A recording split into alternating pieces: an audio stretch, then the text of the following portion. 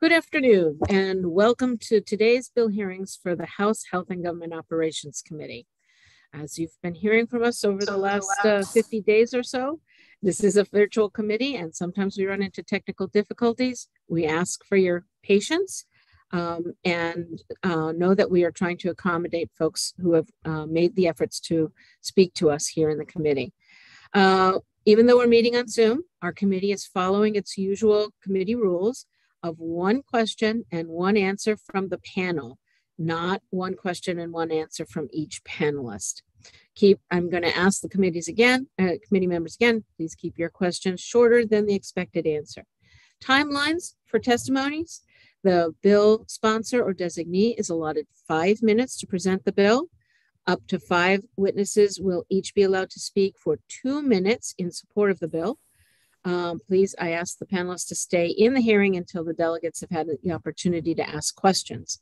Next, up to 5 witnesses will each be allowed to speak for 2 minutes in opposition and respond to questions. There may also be, folks, a panel of favorable with amendment, depending upon the bill.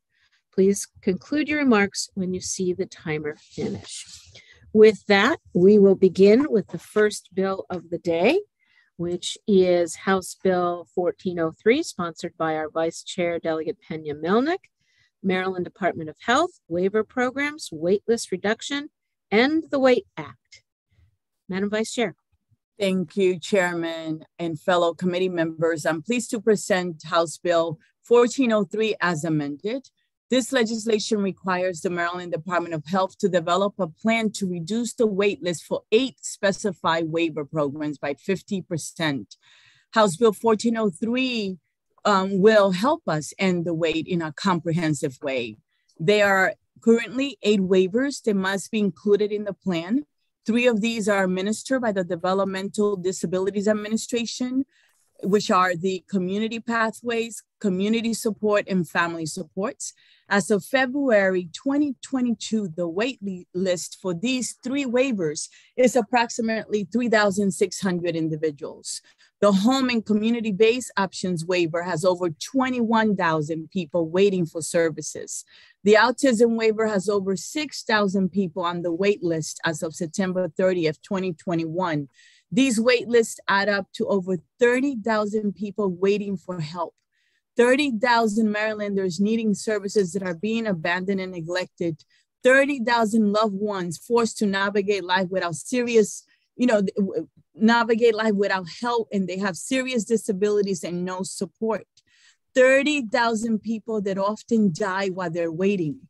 This bill is critical in addressing the extreme waitlist problems we are currently experiencing. The plan required by this bill must include measures to address current problems leading to the long wait list. This includes a plan to recruit and retain providers and changes in reimbursement rates for services under the waiver programs. The bill also requires a time frame to reduce each wait list for each waiver program by 50%, and the projected cost of the measures be implemented under the plan. The fiscal note actually states that the plan can be developed with existing resources by the Department of Health. Developing these plans will give people on the wait list hope so that we can end the wait.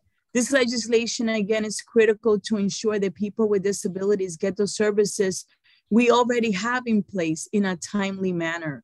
There are long waits from the date an individual gets on a wait list for waiver services to the time they receive the service.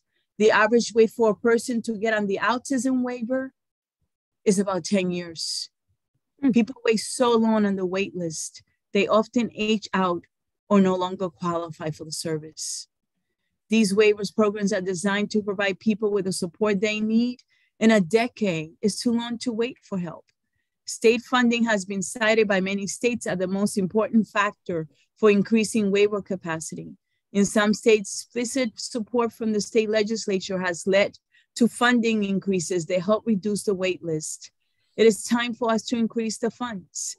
The Senate BET yesterday voted favorably, unanimous, on March 14th, and they fenced off $40 million for the waiver program, and finance is expected to vote today. I ask a favorable report. Thank you for allowing me to present this very important bill that will benefit many of our constituents. Thank you very much, Madam Vice Chair. We have a favorable panel, and so we'll wait for questions until after the favorable panel. We're going to begin with Kenneth Capone. Ken, it's great to see you. Hello, committee members. My name is Ken Capone. I am the Director of People on the Go of Maryland, which is Maryland's statewide self-advocacy organization. People on the Go Maryland builds community through diversity and inclusion. We respect the individuality of our members and are committed to making inclusion a priority so that everyone feels comfortable, valued, and heard. People on the Go remains distinct by maintaining a cross-disability strategy that focuses on effecting positive change in the lives of people with and without disabilities. We are here to testify in support for HB 1403 Maryland Department of Health Waiver Programs Waitlist Reduction and the WAIT Act. I would like to stress the importance of receiving full funding for the waitlist because I once was waitlisted for 15 years while my elderly mother cared for me. To make a long story short, when I started receiving services, my life changed dramatically. Having the waivers waitlist reduced by 50% would give many people with disabilities the support and services they need to live a meaningful life of their choosing. Knowing the department is actively working on a plan to reduce the waitlist by 50% inspires hope that individuals currently on the waitlist will receive services in a reasonable time frame. I know people who are currently waiting for services that could help improve their lives tremendously, but without a plan to reduce the waitlist, their lives are put on hold.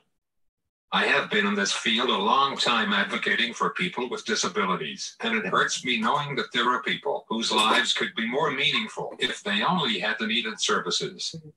The time is now. Thank you. Thank you, Ken. Really appreciate you being here. Rachel London.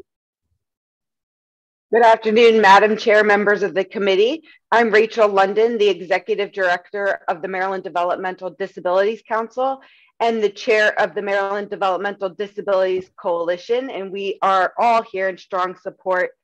The Council creates change to make it possible for people with developmental disabilities to live the lives they want with the support they need. Waiver programs allow that to happen. My council is primarily people with developmental disabilities and their families, and our council members and thousands of other Marylanders, as you've heard, all need and want services and supports to live, learn, work, and play alongside Marylanders without disabilities. This bill can help make that a reality for more people. I'm going to briefly talk about two parts of the bill. The first is the developmental disabilities waiting list. You've heard the number of people waiting for services. Some of those people are in crisis. And while some money does already address those emergencies, a comprehensive approach is needed before emergencies happen. The second part of that is, the COVID pandemic exacerbated, as you have all heard, an already existing workforce crisis. It's also already exhausted all of us. More families are supporting their children, young and older, at home. So the bill, as amended, does include measures to build the capacity of providers, which is critical. The second part is the autism waiver. The council sits on a variety of committees, commissions about the autism waiver. It was established 21 years ago to help children with autism get early intervention services. And as you've heard, people are now waiting 10 years or more for those services.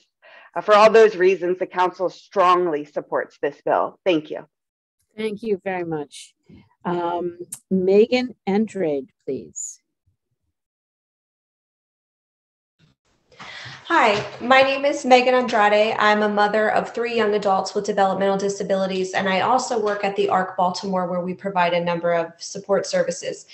So my son, Devin, just waited 9 years on the autism waiver registry. Devin actually turns 21 this month. So as you may or may not know, that's the end of your eligibility for the autism waiver. And typically that's the beginning of when people start to become eligible for the community pathways waiver. Now, Devin needs a lot of 24/7 support. And because we went through many, many years where I was his only support, I was the only provider of any service, nothing in the home, nothing outside of the home, no respite, we got stuck in extreme crisis for several years. And we truly almost died. I mean, we were drowning, and that's the best way to put it. Because we were drowning for so many years, Devin was able to get into the community pathways waiver just 2 years ago when he was 19.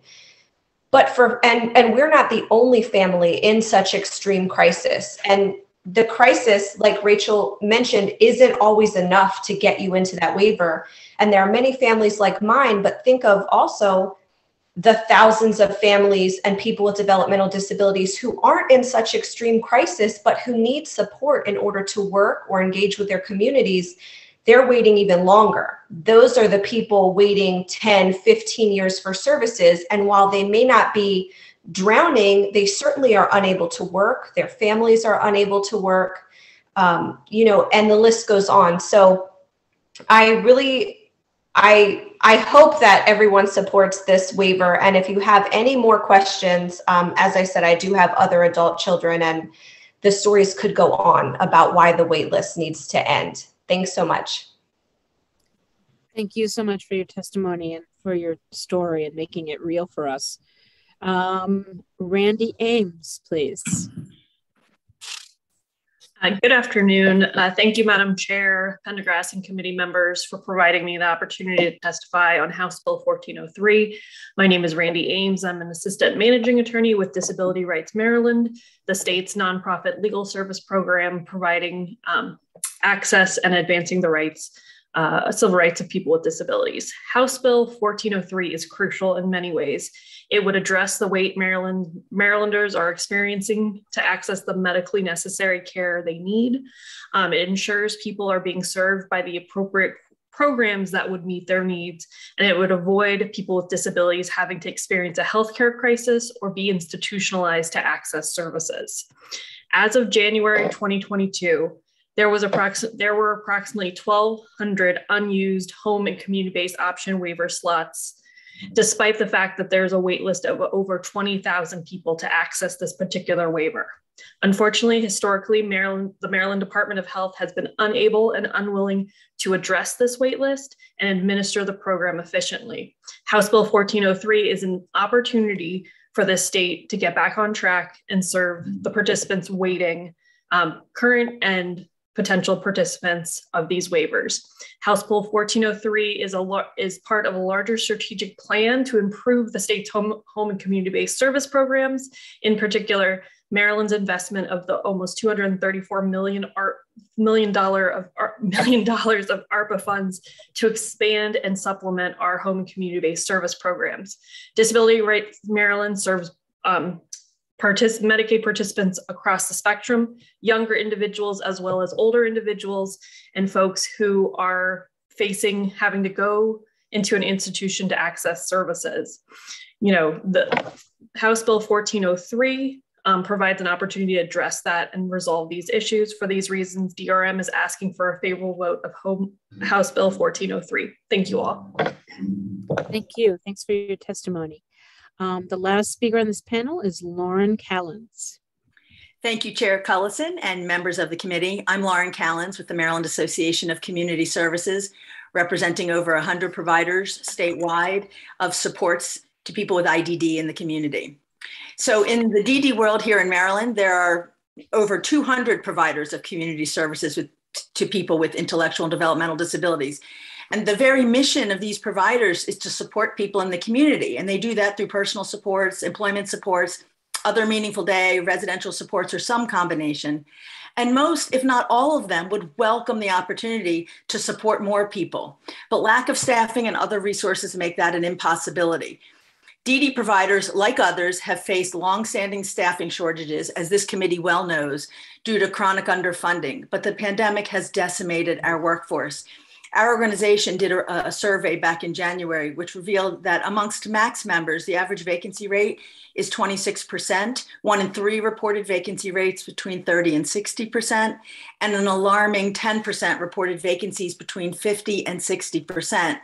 And now Target has announced that in some parts of the country, they will be offering starting wages of $24 an hour. DD providers simply cannot compete at current rates. Without adequate funding to attract and retain a qualified workforce, it will not be possible to significantly reduce the waiting list. And so we are deeply appreciative of the sponsor's leadership on this bill and the inclusion of important amendments that would ensure that the plan envisioned by this bill includes an analysis of what is needed by existing providers to expand capacity and bring more people off the waiting list, an assessment of whether there is a need to recruit and retain new providers, and any needed changes to reimbursement rates in order to ensure provider capacity to support people with IDD.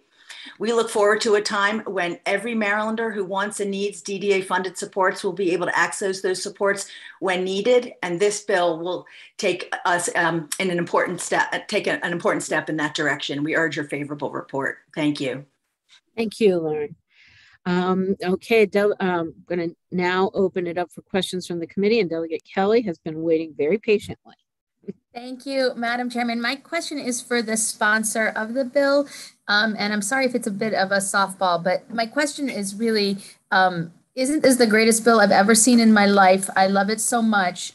Didn't I just note earlier in the session that the wait list for the home and community-based services options waiver was unconscionable, and that I felt like we really needed to do something? And isn't it wonderful that this approach doesn't pit people with disabilities against people who need long-term care services for the aging for funding, and instead we're able to come up with a solution that addresses all of the waiver programs? And aren't you a wonderful champion for pulling this all together? Thank you. Well, thank you. I have to credit Delegate Guy Gazzoni and Senator Gazzoni and Senator Zucker for their leadership. And I am very honored to be able to lead it in the House. And, you know, we have said in this committee for more than 15 years, and we have heard the testimonies, which breaks your heart. Here we have an amazing opportunity to do it in a comprehensive manner and really start finding solutions. So thank you so much for your question, and thank you for leading, because this has been your baby as well. Thank you, Delegate. And Delegate Hill. Thank you, Madam Chair, and thank you, Madam Vice Chair, Delegate Pena-Melnick, for this bill. Two-part question. Number one, Montgomery County, as you may have read, is asking for more explicit instructions and an amendment to, as they say, have the plan address existing barriers to the HCBS waiver participation, including an analysis of the staffing shortages and backlogs, and a prospective course of action, which I guess is what the plan is, to implement the recommendations raised by the analysis. So the first part is, are you accepting that amendment, or do you feel that kind of explicit ask is not required? That is the amendment. One of the amendment does that. It's going to look at the assessment of whether each waiver program needs to recruit and retain new providers. So it is already doing that. Okay. And then the second part is your optimism about the bill that asks for a plan, you know, based on the fact that you said that Senator Gazzoni from Budget and Taxation is committed to putting some money into it, and that we're going to actually get a actionable plan? I mean, where's the optimism that having a plan will actually lead to action in the lifetime of the people who are on the waiting list? I think the optimism comes that it's about time that we do this and make it a priority. And Senator Zucker and Gazzoni made it a priority by fencing off $40 million for this. And the amendments, you know, really call for a plan that is intelligent, that will do a comprehensive assessment. And what's really great about this bill is that the fiscal note says that the Department of Health can do the plan with existing resources. So the monies that have been fenced off won't be used for that. So yes, I'm very optimistic about its chances. Thank you very much. My pleasure. Oh, thank you, Delegate. Delegate Lucian. Thank you, Madam Chair. The sponsor of this bill just used the phrase that I was going to ask about. I was so pleasantly surprised to see that despite the fact that services now will be offered to a larger audience, there is no additional fiscal note. It can be done with existing budgeted resources. That's not something we see very often. How did you do that? I'm going to plead the fifth on that. Okay, fair enough. Are there any I might other... repeat it tomorrow, but thank you. You might want to meet in the hallway. No, I'm kidding. Are there any other questions from the committee? Okay, there is no other panelists on this committee, so that completes the hearing on House Bill 1403, and we will move to House Bill 1397, also Delegate Pena-Melnick. This is Health Insurance Prescription Insulin Drugs, Limits on Copay and Coinsurance Insulin Cost Reduction Act. And I believe Madam Vice Chair has delegated Miriam Assi to present this bill yes, on her behalf. Is that correct? Yes, that's correct. And Dr. Assi is an intern in my office. She's also an internist, and she's ready to present. Thank you for allowing her the opportunity. Thank you for allowing her the opportunity. So, Dr. Assi. Thank you. Thank you, Madam Chair, Madam Vice Chair, and members of the committee. Thank you for the opportunity to present House Bill 1397. My name is Miriam Assi. I'm a general internal medicine physician and a graduate student of public health. House Bill 1397 caps the cost share for prescription insulin for individuals with eligible health insurance plans to no more than $30 for a 30-day supply. Over 10% of adults in Maryland suffer from diabetes. That's more than 500,000 individuals. Without insulin, a person living with type 1 diabetes would die. It's as simple as that.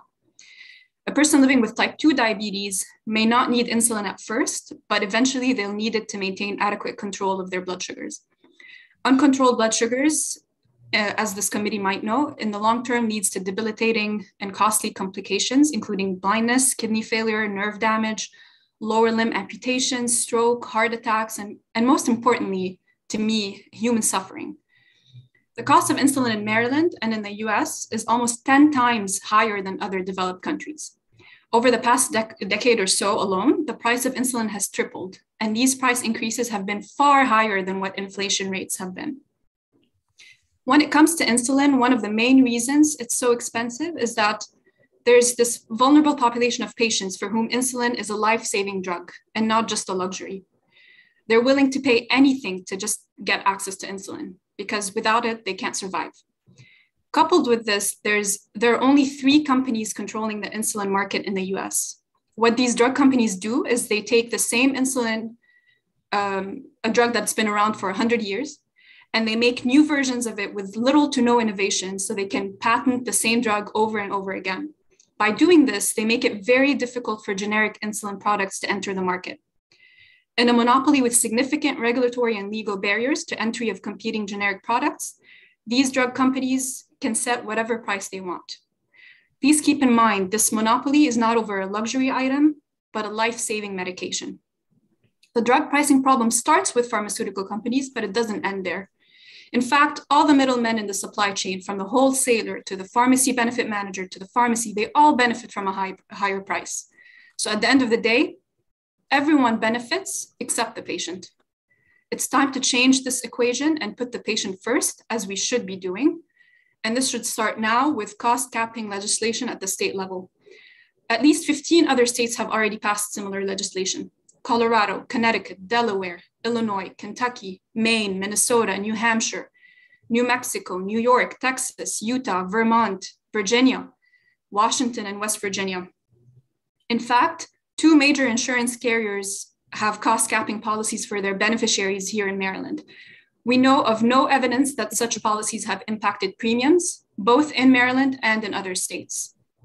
Even the federal government is following suit. The US House of Representatives recently passed legislation that would cap insulin copays to $35 for a 30-day supply.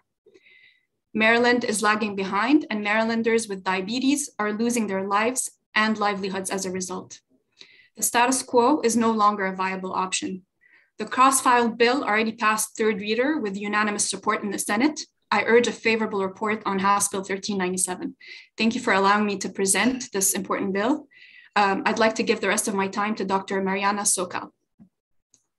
Thank you, Dr. Assi. Dr. Soka? Hello, good afternoon. Chair Pendergrass, Vice Chair Peña-Melnyk, and members of the committee, it is a great pleasure to be talking with you today.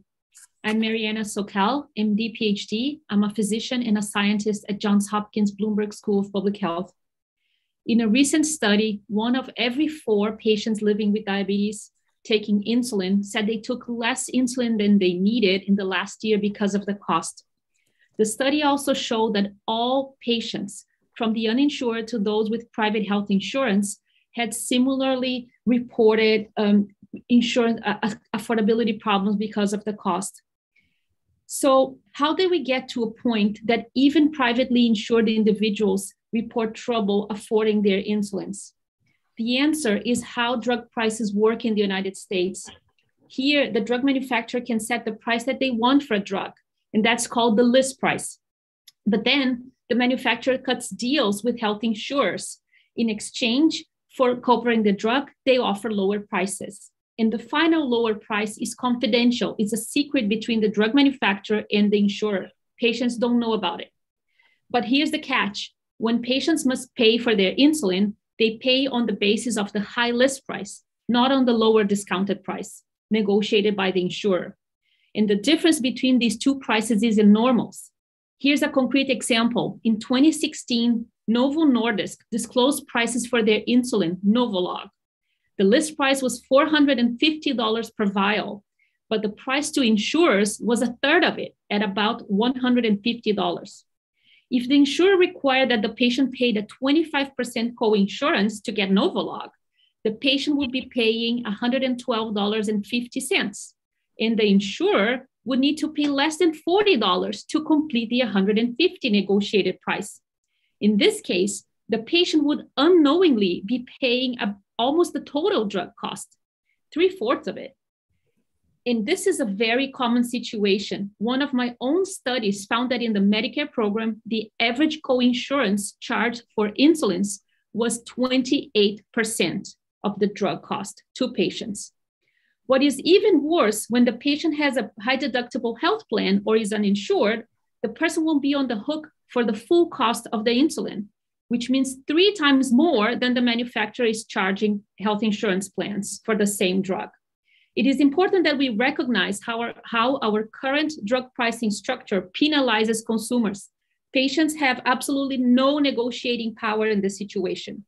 Placing a cap on how much patients can be charged for their insulin will provide much needed relief for people who need insulin to stay alive.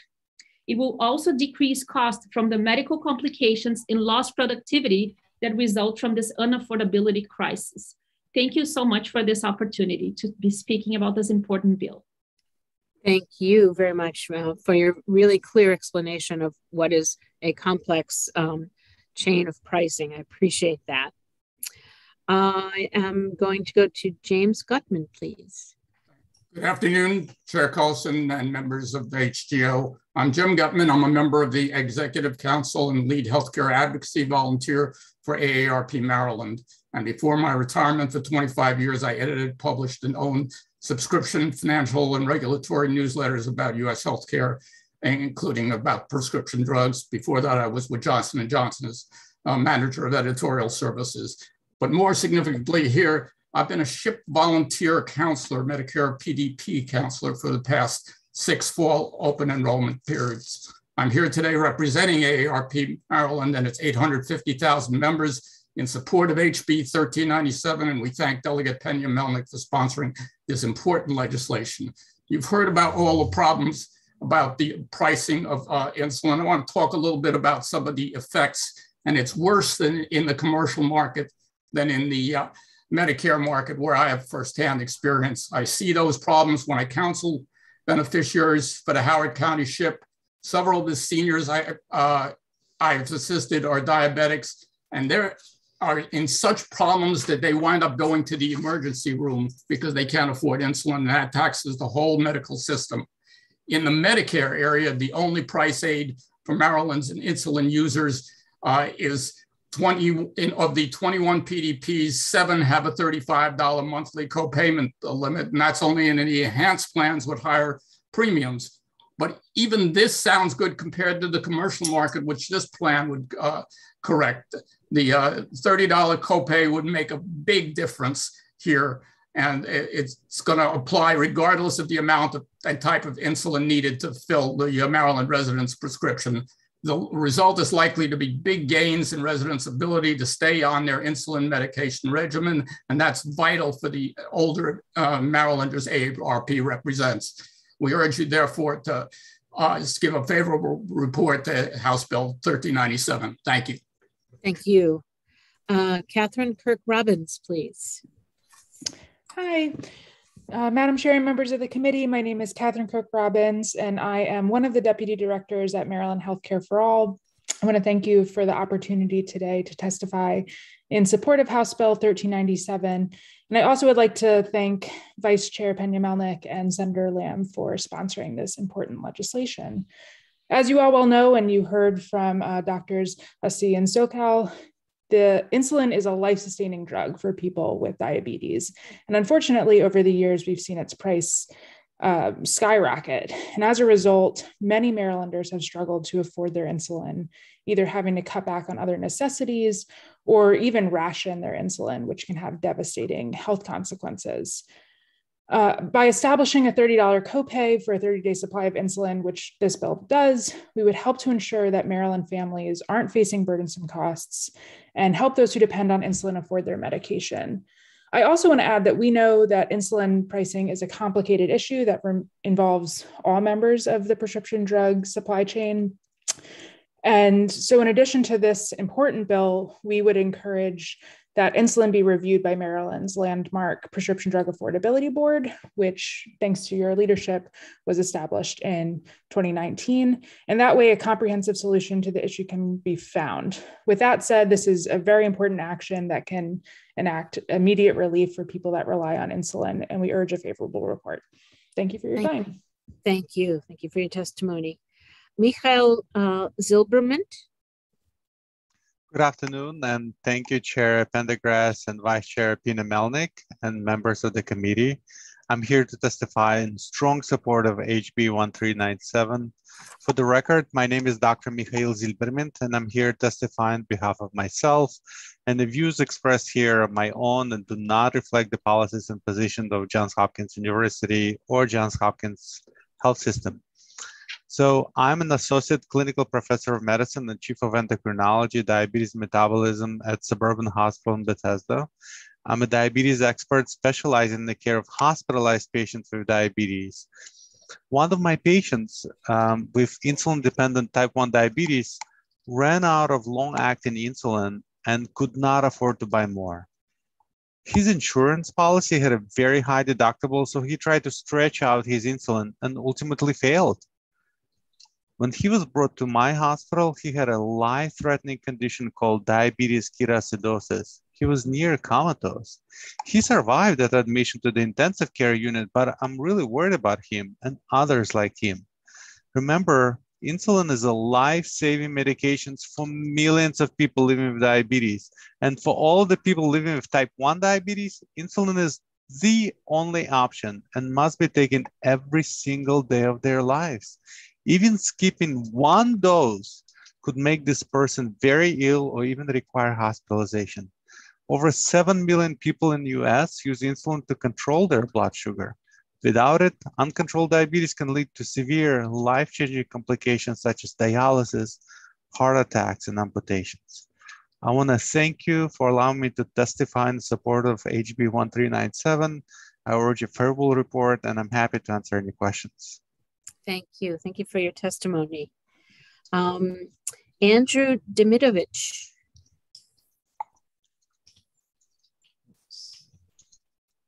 Good afternoon, and thank you, Chair Pendergrass, Vice Chair Pena-Melnyk, and the members of the committee for the opportunity to testify on behalf of HB 1397.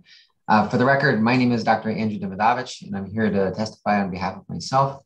The views expressed here are my own and not reflect the policies or positions of Johns Hopkins University or the Johns Hopkins Health System.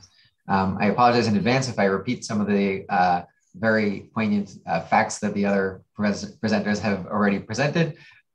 I'm an assistant professor of medicine and chief of endocrinology and diabetes here at Howard County General Hospital in Columbia, Maryland. And I've been in practice for 10 years, average about 4,500 patient visits for diabetes a year. And I've published extensively about diabetes and improving care delivery. And I'm here in strong support of HB 1397. So as we have discussed, 1 in 10 people in the US have diabetes in the US, which means that if you look around this Zoom room, someone in this very room has diabetes, and probably everyone in this room has a colleague, friend, or loved one affected by diabetes.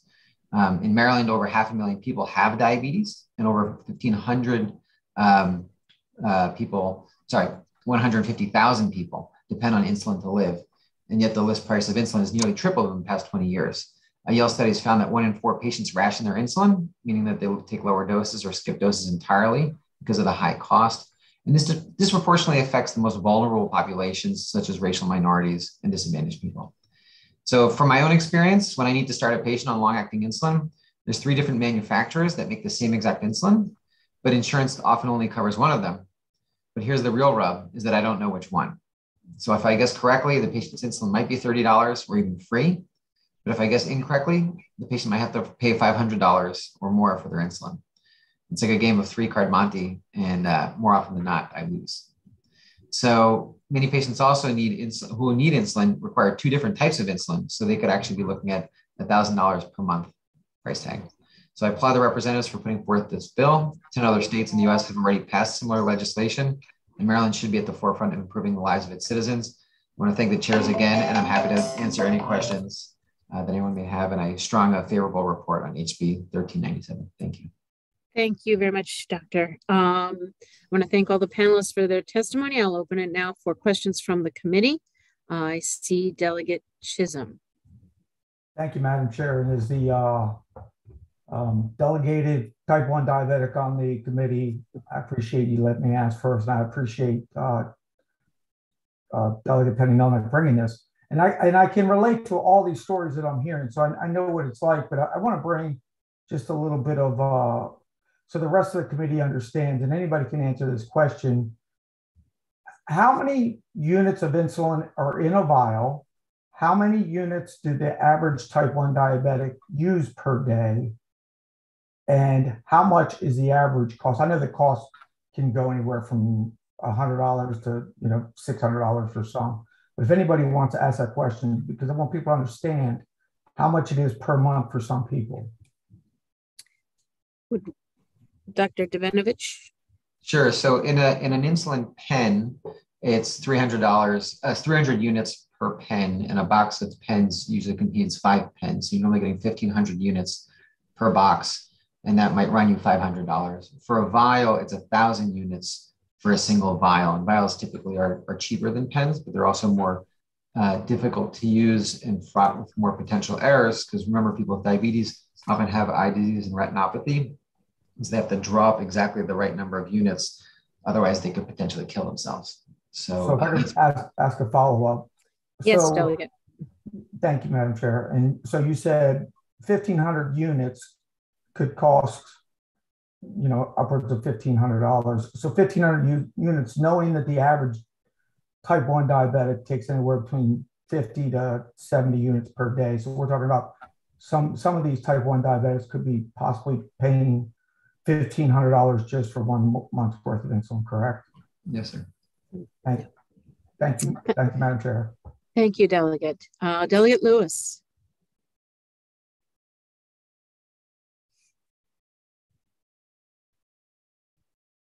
Delegate Lewis? She seems to have stepped away from her seat for a second. Let me go to Delegate Hill. Maybe she'll come back. Delegate Hill. Thank you very much, Madam Chair. And once again, Madam Vice Chair, another wonderful bill. Can you explain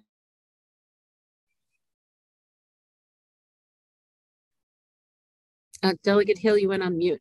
I'm sorry, I was asking, thank you. Often, if you could explain why this bill seems that it would affect every insurer, and so many of the bills that we pass only affect the insurers that insure state employees and other limited numbers. So we often have things that only affect the pricing of a third of the insurers in the state, but this seems like it would be a cap across the board. Can you clarify that that's true and how we can do it with this bill? I can take that question. Thank you for that question, Delegate Hill. So actually, you're right. This bill would affect 1/3 of the insured. The rest, it wouldn't affect, patients on Medicare and Medicaid. So it's really 1/3 of commercial products. And where it's going to be most significant is for those people who are on insurance plans that have high deductibles and don't qualify for Medicaid. So yes, I want to be clear, it does not affect all the insured. Okay, and if I can have a follow-up, Madam Chair? Yes, Delegate. I know a few years ago when we did the bill on diabetic test strips, so there would be no charge for the high deductible plans, we had to do a special amendment that I think we've done on bills since then that said that they couldn't charge it, that once the deductible was met, that's when the cap went into effect, but we couldn't affect things before the deductible was met. What I'm wondering is if we need to do the same thing for this bill. And I don't know if I think you're probably the one to answer that too. So we were able to pull the high deductible plans in, provided we acknowledged that up until the deductible was met, we couldn't cap it. So what I'll say to that is, the other states that I mentioned have capped it regardless without such an amendment. But that's certainly something we can entertain. But I will, just leave it at the fact that other states, 15 states, have done this. Neighboring Virginia, which is where I practice, they cap it at $50. And this legislation is similar.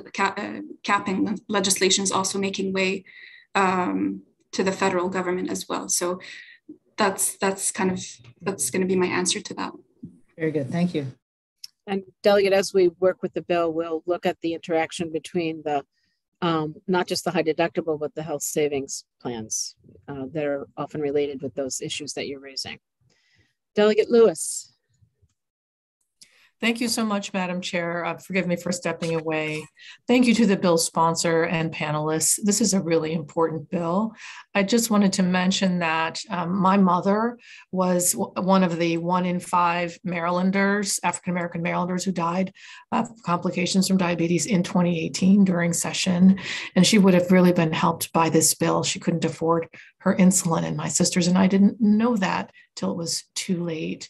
My question for you, whoever's best poised to answer, were this bill to pass, would it have any impact on patients, folks who have Medicare Advantage plans? I've realized my good colleague, Delegate Hill, mentioned other insurance carriers, but I'm curious about how this would affect Medicare Advantage plan holders. Whoever's best to answer. Thank you.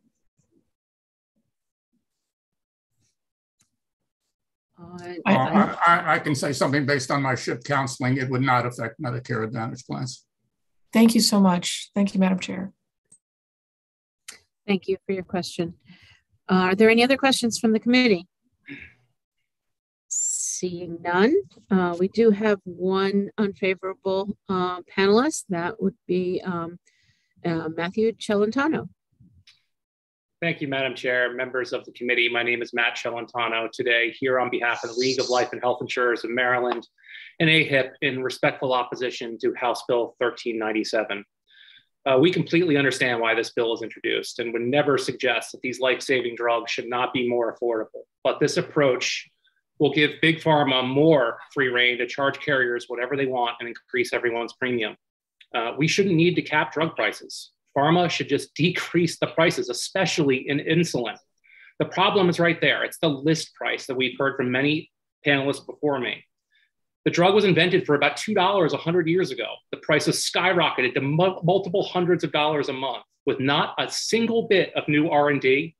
There is no oversight on or control on what the Big Pharma charge. Simply excessive and unreasonable drug prices have fueled this crisis in our country.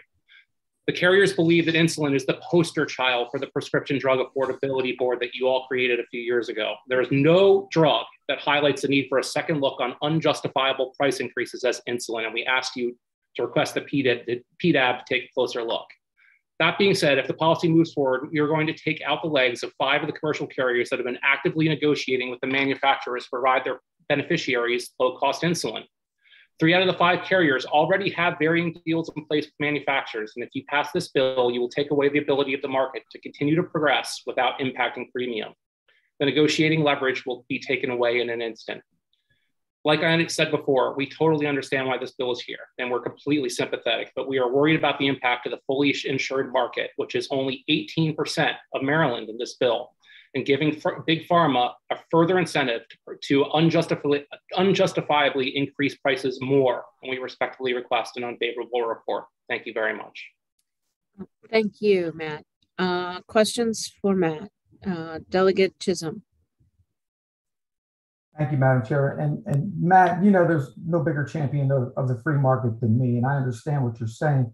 I guess my question for you really is, I mean, the insurers really have the power. We can put a board together. It doesn't mean they're going to lower the cost of this drug, and we understand what the problem is. Do you have another solution that you think the insurance companies should be pushing back on Big Pharma in a way that could reduce the cost of some of these drugs that you and I agree is about $2 to produce? Yeah, well, Delegate Chisholm, that's a great question, and I would suggest that maybe we need to give the PDAB more teeth. We should also get Big Pharma to come to the table and explain some of these price hikes, because they never do. They're never in these hearings. They never come to subcommittee. They hide. And it's time for them to come and explain to us why they took a $2 drug and increase it for hundreds and hundreds and hundreds of dollars, and why they prevent generics from coming to the market. So we wouldn't have to have these hearings. And I suggest, unless we get the manufacturers to come and have an honest conversation about their list prices, we're never going to make that much progress. Thank you, Matt. Thank you, Madam Chair. Thank you, Delegate. Delegate Lewis. Thank you, Madam Chair. Thank you to the unfavorable panel. I'm curious, and I think Delegate Chisholm asked an excellent question. I'm curious when you say, just to follow up, I'm curious when you say to give the pharmacy board that we created more teeth, what would that look like? Are you offering an amendment? Delegate Lewis, thank you for the question. I think that there are various ways in which the Prescription Drug Affordability Board could increase their sort of charge. As you remember from the discussions, that they gave them the opportunity down the road to have an upper payment limit. Upper payment limits are, I think, appropriate for insulin, especially knowing that there are only 3 manufacturers making the drug. There's no generic, and we've made no progress because Big Pharma just keeps increasing the price with no justification. If we don't get to the root of that problem and of unjustifiable list prices, we're never going to make progress. Thank you. Thank you. Vice Chair Pena-Melnick. Thank you, Chairman. So I have a question for Mr. Centilano. What is the percentage of the prescription drug spent on insulin by insurers in Maryland? Delegate Pena-Melnick, I do not know that off the top of my head. I can try to figure that out. I just know that this particular approach isn't going to spike prescription drug spend, if that's what you're looking for, in a significant fashion where it's going to tear down the entire insurance market. I will say that bills like these and other bills have a cumulative effect on premium. And about 10, 15 years ago, the percentage of your premium in Maryland on prescription drugs was about 10%. It's now over a third, and that's because of our I think, inability to get a handle on pharma's list prices. So if I may, Madam Chairman, just a quick follow-up. Yes, so since you said what I was trying to get at, that wasn't what I was trying to get at. What I was trying to get at is that insulin makes up such a small percentage of the overall spend that it most likely would not have a huge impact on premiums. In addition, 2 other carriers like the Blues, which are the largest, they already have a cap. And 15 states are doing it, so the sky hasn't fallen. That's what I was getting at. I understand. Thank you. Thank you, Madam Vice Chair. I appreciate that. One other segment we haven't discussed in this bill is that if the drug manufacturers raise the prices, like we know they will, even if it's not significant, if there is a raise in the list price, which we expect, what impact does this have on the uninsured? And those uninsured are not going to be able to have copay caps. They're going to be on their own, and they're going to bear the brunt of the price increases. Okay. We're going to move to Delegate Johnson. Thank you, Madam Chair. And the question is also for Matt. Matt, the state has invested a lot of money in the reinsurance program. And while we have gotten a lot more folks, younger folks, signed up for insurance, is this not helping spread the cost across the board? Wasn't that the whole reason for the reinsurance program? And doesn't that help the impactfulness of drugs like insulin to spread it across healthier folks' premiums? Delegate Johnson, I'm not sure how to exactly answer that question. I think that you do make a point that we would agree with, that spreading the cost out of the entire market does make sense. But in the reinsurance bill situation, the reason we brought that bill is to make sure that the market didn't implode. And we were in a whole different position than we are now with a stable marketplace. I think that the tension between prescription drug prices and the impact on premium is sort of a different discussion, but something that is going to continue to be problematic if we're talking about affordability because of the percentage of premium that keeps going up and up and up due to the cost of prescription drugs. And follow up, Madam Chair? Yes, sir. Thank you. So you mentioned before about capping the ceiling on drug costs. Would you then be okay with setting standard copays? I don't think that's appropriate, Delegate Johnson, because some of these drugs are wildly different in cost. You will have some, penicillin type stuff, which are extremely cheap and have been spread out, and there's multiple generics. There's also drugs that carriers cover that are brand name drugs only and could be $70,000 a dose. So I think it's inappropriate to cap particular drugs on a flat sort of plane. Well, let's stick with the insulin then. Well, Maryland already has a cap, Delegate Johnson. It's $150 on insulin that you guys passed in 2017, I believe. Okay. All right. Thank you, Matt. Thank you, Madam Chair. Thank you, Delegate. Delegate Belcastro. Thank you, Madam Chair. My question is just really simple for Mr. Celentano. I'm just looking in the committee testimony and I just noticed that there is no written testimony. Would you be willing to submit written testimony to the committee today? I can put together testimony if you would like it, Delegate Belcastro. Thank you very much. Are there any other questions from the committee? Seeing none, that concludes the hearing on 1397. I appreciate the time and testimony of all the panelists, and we will move to House Bill 1438. This is Delegate Johnson, State Emergency Medical Services Board, Park Services Associates, Certification as Emergency Medical Responders. Delegate Johnson. Thank you, Madam Chairman and members of the Health and Government Operations Committee. I'm Delegate Johnson here to present House Bill 1438. And you guys can just hang with me today because I'm going to throw some acronyms at you. So they're not real hard ones, but hang on. House Bill 1438 is an emergency bill providing the Department of Natural Resources, DNR, Park Service Associates, PSAs, temporary status as emergency medical responders, EMRs, through December 2024. Park Ranger Associates required coursework already, including EMR training. However, due to a technicality in recognizing PSAs are a separate employment classification from park rangers, they have been denied EMR testing and licensing by the State Emergency Medical Service Board. Maryland averaged 2,603 COVID patients per day in January 2022, 48% higher than any other month during the pandemic. At the same time, we saw an increase in staffing shortages in hospitals, intensive care, and emergency departments, reminding us that 2 years into the pandemic, we need to make better use of our medical professional resources. The state recent response in January 2022 was to mobilize 1,000 National Guard members to assist state and local health officers at coronavirus testing and vaccination sites and staffing at overwhelmed hospitals shortly afterwards. Shortly afterwards, 2 new executive orders were signed. One, to increase the number of medical professionals by loosening restrictions on medical licensing regulations. The second was to bolster the emergency medical systems workforce. The justification from the governor was, while we can't manufacture doctors and nurses who don't exist, we have to continue to do everything we possibly can do at the state level to help our hospitals withstand this surge and save lives. And yet we continue to bench upwards of 150 trained state employees from participating because of a technical misinterpretation.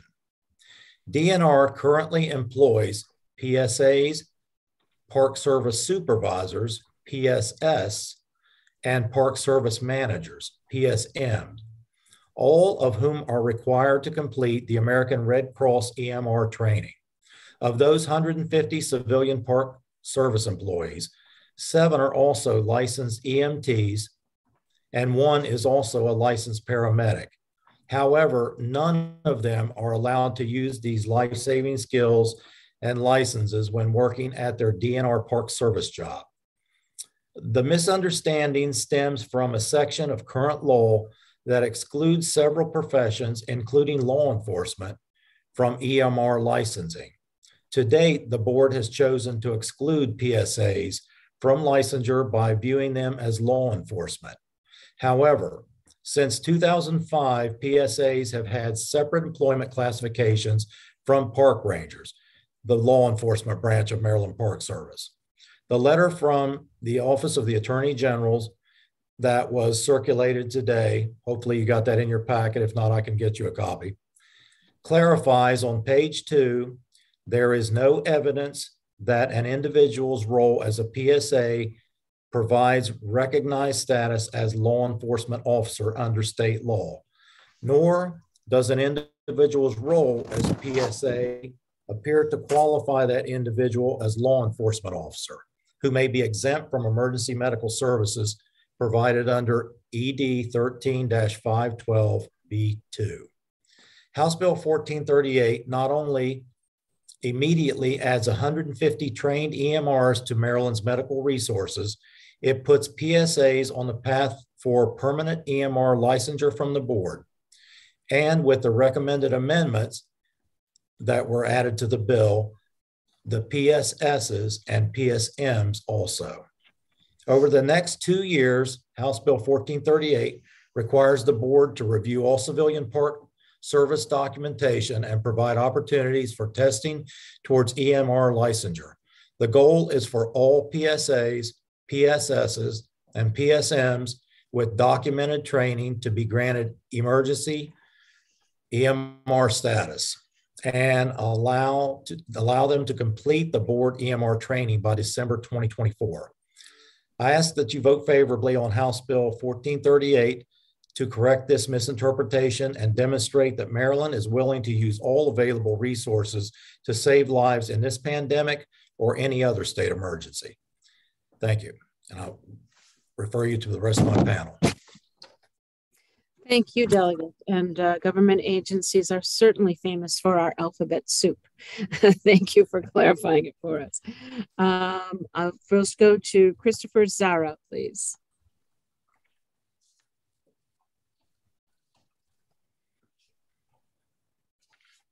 Mr. Zara? Hi, can you hear me? There we go. Yes, we can. Okay. Okay. I didn't know if I had audio or not.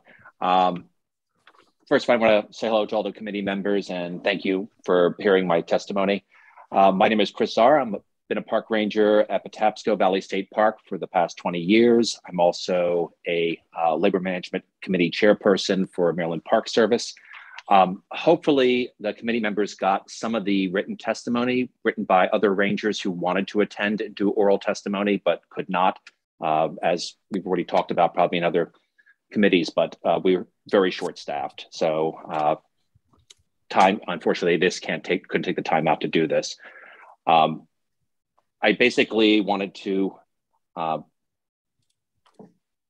just emphasize that this bill is a corrective that should have occurred when the LEO Rangers transitioned over to NRP about 15 years ago. And when the civilian Rangers filled into place, this never really got fully addressed.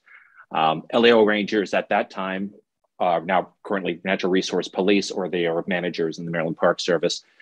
And the Maryland Rangers and other DNR staff that work in the park have already been receiving certification as emergency medical responders by the American Red Cross.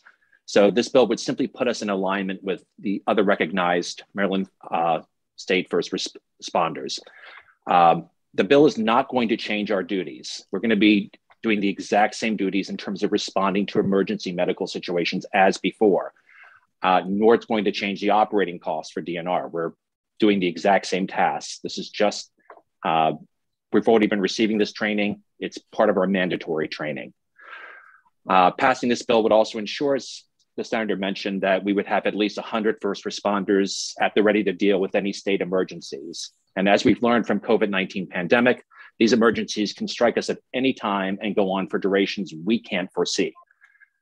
I also heard that there was some expression of dissent from DNR about the bill, saying that it's not necessary. Since we're already required to take the first responder course through Red Cross, this is kind of a contradictory concern. The Maryland Park Rangers and other staff members. I'm going to have to ask you to wrap up, please. Okay. Basically, we respond to medical hazardous material and other similar emergencies, and I just asked the committee to support the bill, and I'm happy to answer any questions. Thank you. Thank you very much. Jerry Smith, please. Hi, good afternoon, Madam Chair and members of the committee. My name is Jerry Smith. I am the president of the Maryland Professional Employees Council, AFT Local 6197, representing over 5,000 professional employees for the state of Maryland. I'm also a full-time state employee of 35 years with the Maryland Department of Transportation, State Highway Administration, working as a transportation engineer. We ask for favorable report on HB 1438. The Department of Natural Resources, Park Service Associates, PSAs, commonly known as park rangers, have the necessary knowledge and skills to provide immediate life-saving interventions while awaiting additional EMS resources. As certified Red Cross emergency responders, PSAs provide a range of emergency services such as CPR, first aid, emergency medical search and rescue, and wildland fire response. They are the frontline workers in Maryland state parks who usually first on the scenes when incidents occur. They are dedicated, trained professionals who put themselves at risk to serve Maryland, but are unjustifiably denied the proper recognition and benefits they deserve. 2 years into the pandemic, we are reminded of the importance of better using our resources. This bill immediately adds trained EMRs to Maryland's medical resources and provide the park rangers the recognition and benefits they deserve. For this reason, we urge you to move favorably on HB 1438. Thank you. Thank you very much, Mr. Smith. That concludes the favorable panel. I'll open it for questions from the committee. Any questions? Okay. Then there are no presentations, no unfavorable presentations. So that concludes the hearing on 1438. Thank you to the panelists and Delegate Johnson. And we will move to House Bill 319. This is Delegate Jones, and it's General Provisions, Commemorative Days, Overdose Awareness. Delegate Jones, welcome to HGO. And you have 5 minutes. Thank you, Madam Chair. I'm Delegate Rachel Jones, representing District 27B, Calvert and Prince George's counties. This legislation would allow August 31st to be proclaimed Overdose Awareness Day annually. Opioid addiction is a chronic disease recognized by both the CDC and Prevention and World Health Organization as a fast-growing epidemic that can easily lead to overdose and death. Recognizing Overdose Awareness Day in Maryland sends a strong message to former and current substance abusers that they are valued and that those overdose deaths are preventable. In Calvert County, the number of overdose fatalities decreased actually by 20% between 2019 and 2020. In Prince George's County, however, the number increased from 102 opioid overdose deaths in 2019 to 158 in 2020. It's a 54.9% increase, and we don't have the numbers from 2021 yet. That makes it the 4th largest jurisdiction in the number of overdoses out of all the other counties. Between 2019 and 2020, the number of opioid-related overdose fatalities increased from 2,106 to 2,499. Opioid-related deaths increased the most among people over the age of 55, whereas it had previously been women between the ages of 20 and 35 or so. However, overdoses involving males remain consistent across 2019 and 2020 at 72.6%. As the Vice President of the Board of Directors for the nonprofit Farming for Hunger, I've seen firsthand loved ones who have come to volunteer at the farm who hang a photo of their lost loved ones who died due to opioid overdose on the wall of no return, we call it. They mourn, they give back to the community, they give their time in honor of those that they've lost. Raising awareness and breaking down the stigma is a small step in the right direction, but there are many, many steps necessary to minimize this crisis. But this is one small step that we can take to make sure that people across the state are aware of the magnitude of this crisis. And I ask for a favorable vote on HB 319. Thank you. Thank you very much, Delegate. Would you like to cede the rest of your time to any individual on your panel or spread it out? I'll cede it to Sandy. Okay. Sandy Mattingly, then, please. You have the delegate's remaining time and your 2 minutes. Thank you, Delegate Jones. Good afternoon. My name is Sandy Mattingly, and I'm here today to represent the thousands of Maryland families and individuals who have been impacted by addiction and overdose. Whether they struggle with an addiction, live with a loved one struggling, or have lost a loved one to a drug-induced death, their lives matter. My son, Chase Mattingly, was only 21 years old 4 years ago, and he made a horrible mistake, a misled choice to use a drug that caused his death.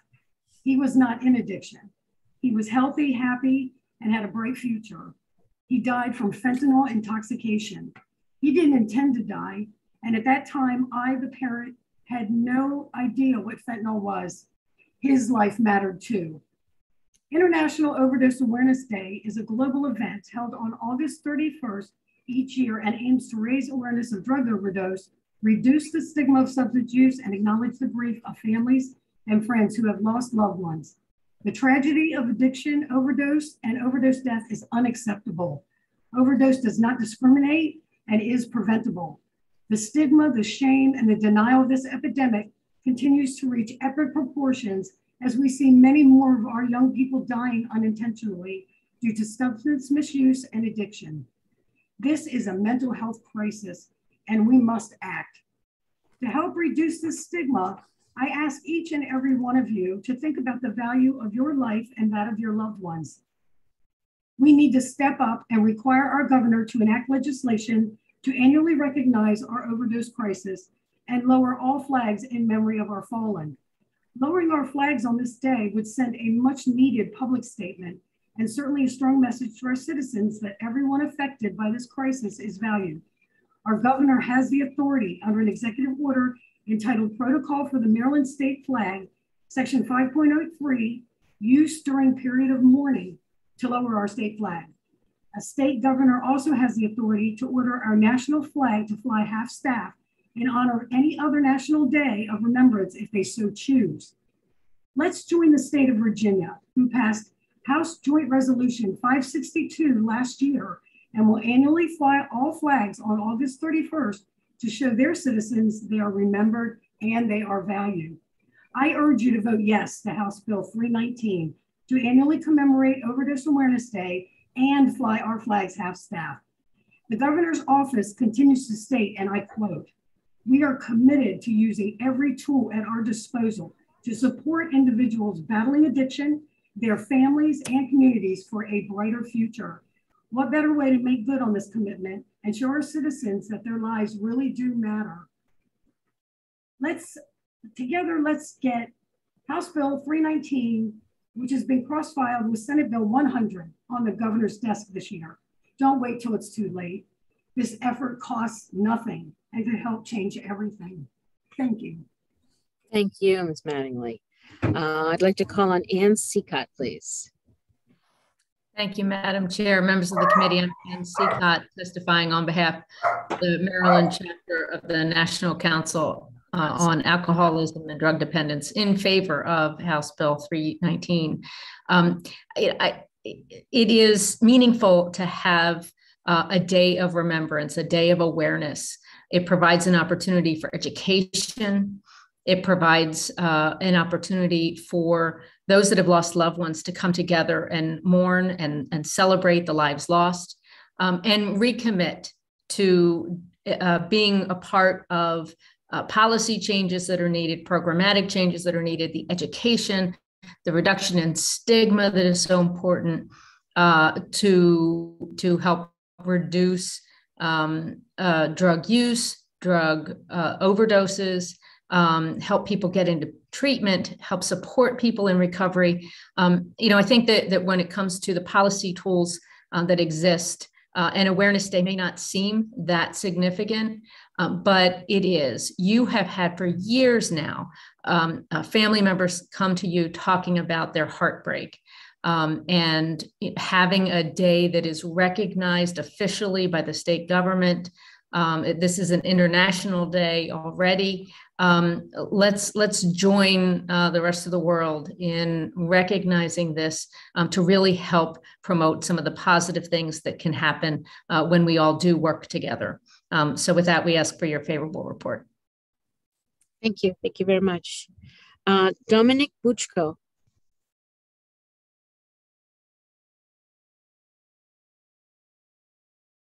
He's not here. Okay, sorry. Then that concludes the panelists on HB 319. I open it up for questions from the committee. Any questions from the committee? Delegate Hill.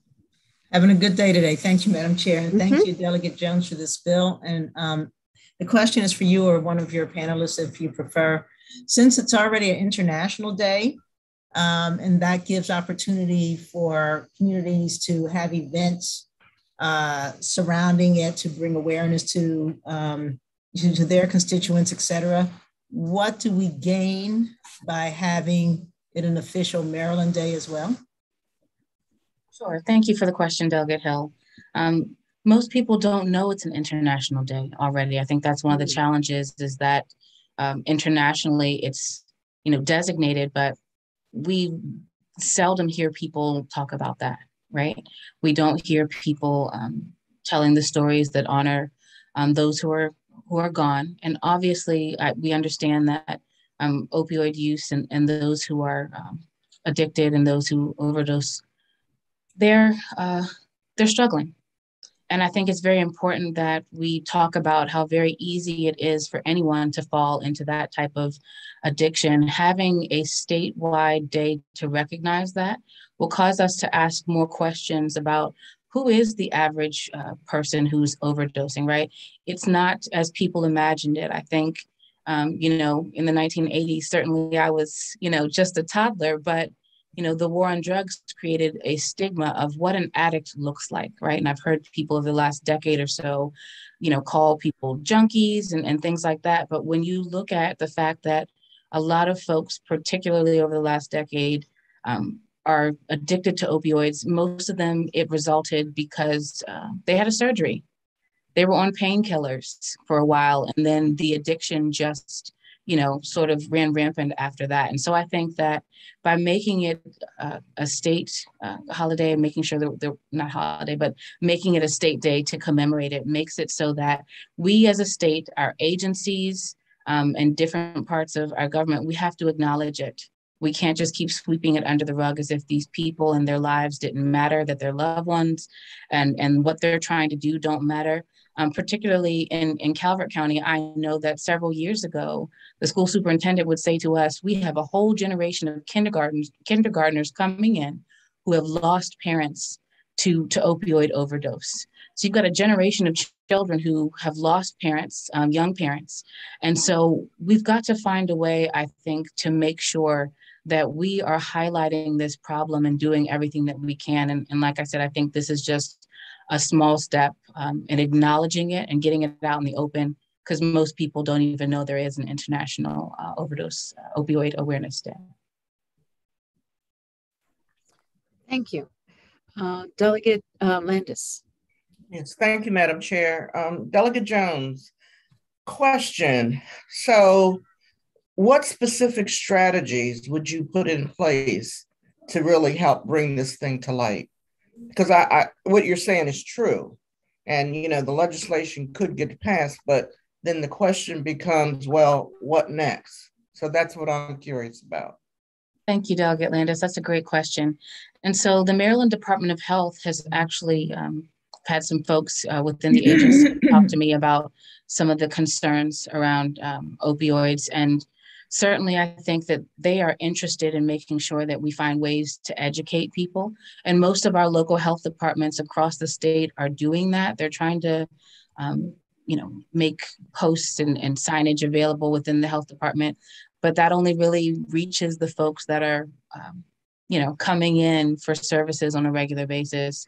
I think this would open the door for a more concentrated effort on the part of the Maryland Department of Health to be able to find ways to reach perhaps high school students or college students. We need to find a way that we can talk to people and educate them about the dangers of opioid addiction and how very easily, one could become addicted to prescription drugs, which then leads to, heavier, obviously, types of drugs. And so I think that it just starts the conversation, and really the possibilities are endless for what we can do. But I think that it obviously gives the Maryland Department of Health a good framework for how we can begin to spread the message. And it also gives all of our state agencies and even our school system, right? Like I said, the Maryland Department of Education and our community colleges and our universities at large. If there's a day that is recognized statewide, then I'd like to think that every single agency and stakeholder across this state would take an interest and take the time to find a way to highlight this. And I think it just creates more conversations across the state and has more people looking for solutions or ways that they can be helpful, or ways that they can just uplift the people in their community who may be struggling. It also helps employers in the workforce. Throughout the years, I've seen different sort of chamber of commerces or regional workforce alliances try to find ways to talk to their employers about what they can be looking for among their employees. There are different signs that behavioral health specialists can tell you to look for that maybe you didn't notice before, but if you were trained, you might be able to notice an employee who's an addict that may be just functioning very, very well during the work hours, and then goes home and abuses opioids. And so it creates just limitless, I feel, conversations and possibilities and discussions that would be helpful in reducing our overdose deaths and reducing the stigma. Thank you. Thank you, Delegate. Any further questions from the committee? Okay, seeing none, that completes the hearing on House Bill 319. Thank you, Delegate, and your panelists for coming to testify today. We will move to House Bill 987. This is Delegate Walker. General provisions, Sickle Cell Anemia Awareness Month. Delegate Walker, welcome to HGO this year. Good to see you all in HGO. Good to see so many of my colleagues over the years, and haven't been here in a while, but it's always good to be in front of you all. Thank you for the hard work that you all do in keeping Maryland as healthy as possible. Well, I'd like to start off by saying on 987, first thing I want to do is, if you all do take the bill, is change the title. I'd like to strike the word anemia from the bill, so it would be Sickle Cell Awareness Month. In doing so, and doing some more research on this one, they kind of don't like to have the word anemia associated with it because it causes a stigma, and that's part of the reason why this bill is in front of you. What this bill does is it would make, in language in Annapolis, we'd say it almost codify existing language to codify what we do, like with tax policy, and we try to codify it with the federal government. Well, the federal government has already acknowledged that September is Sickle Cell Awareness Month. And I'd like to do the same thing here in the state of Maryland by saying that Sickle Cell Awareness Month should be in the month of September. The governor should annually do this. Why are we doing this? Well, we're doing this because we want to focus the attention and the needed research and treatment of sickle cell disease. Sickle cell is a red blood cell disorder. It's an inherited disease. That means that it's passed down from the way you would get the eye color, your skin color, the hair from your parents. For a child to inherit sickle cell, both parents need to carry the gene for it. There's no way that you catch sickle cell and it's not contagious. You're born with it. I'm not going to go into describing sickle cell, going into the details with the HGO committee, because I know you all know so much more about it. And how ironic is this, that the Sickle Cell Disease Association of America is located where? Here in Maryland. So what I'm asking us to do is to go along with the federal government, do the right thing, and bring awareness and focus attention on sickle cell. Many of us know people that have been affected by this disease. And I believe that if we educate the population on this one, we can remove some of the stigmas that go along with having the trait. That being said, I ask for a favorable review. Thank you, Delegate. Delegate, would you like to cede the rest of your time to your panelist, Derek Robertson? Absolutely. Okay, Mr. Robertson, you have the delegate's time, plus your own 2 minutes, should you need it. Thank you, Chair Cullison. Thank you, Chair Pendergrass, and thank you to Vice Chair Pena-Melnick for your tireless efforts with sickle cell disease. It's also good to see you, Delegate Hill. I know you've worked with us many times. And thank you so much, Delegate Walker, not just for ceding me the time, but also for your long-standing support of sickle cell disease. You may not remember when I met you first back in about 2013, and this bill was actually, I believe, introduced originally in 2012. So thank you so much. Members of the committee, my name is Derek Robertson, and I am the president and co-founder, along with my wife, Shantae, of the Maryland Sickle Cell Disease Association. We have 3 sons, and 2 of them have sickle cell disease. And the Maryland Sickle Cell Disease Association is in support of HB 987. The Maryland Sickle Cell Disease Association tagline is awareness, knowledge, cure. And we did that because we firmly believe that awareness is where things start. As you build awareness, you develop more knowledge, and eventually that will lead to a cure. And that's precisely what this bill will do. It will raise awareness about sickle cell disease. Just last week, this committee heard several bills on sickle cell disease, and increased awareness could have been helpful in that setting. For example, to distinguish between newborn screening, which is done at birth, as opposed to transcranial Doppler screening, which is a diagnostic test looking to screen for stroke after birth. And there was some discussion about that.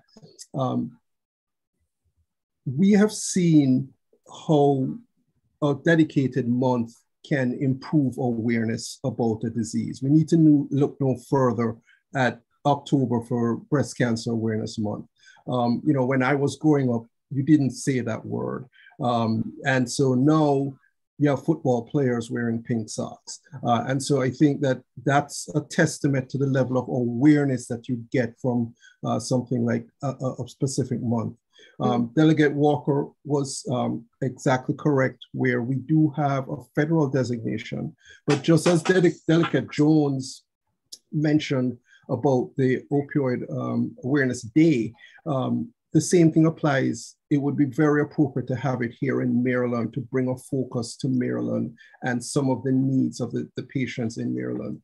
And that's precisely why we are working so hard with Delegate Pena-Melnick, with Delegate Hill, and with others, with Delegate Patterson, who's on the call, and Delegate McComas, to try and get awareness and work around sickle cell disease.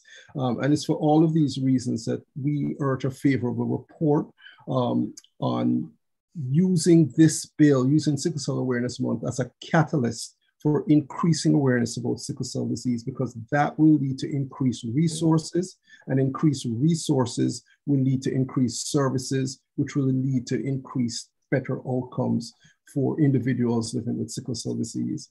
I thank you so much for your time in hearing this bill, and thank you again, Delegate Walker, for introducing it. Welcome. Thank you very much, Mr. Robinson. I will open it up now for questions from the committee. Are there questions from the committee? Delegate Johnson. Thank you, Madam Chairman, and thank you, Delegate, for bringing us this legislation. I went to a sickle cell community event this summer in the park in Aberdeen, and a lot of people showed up. They were asking questions, reading a lot about it, getting a lot of information.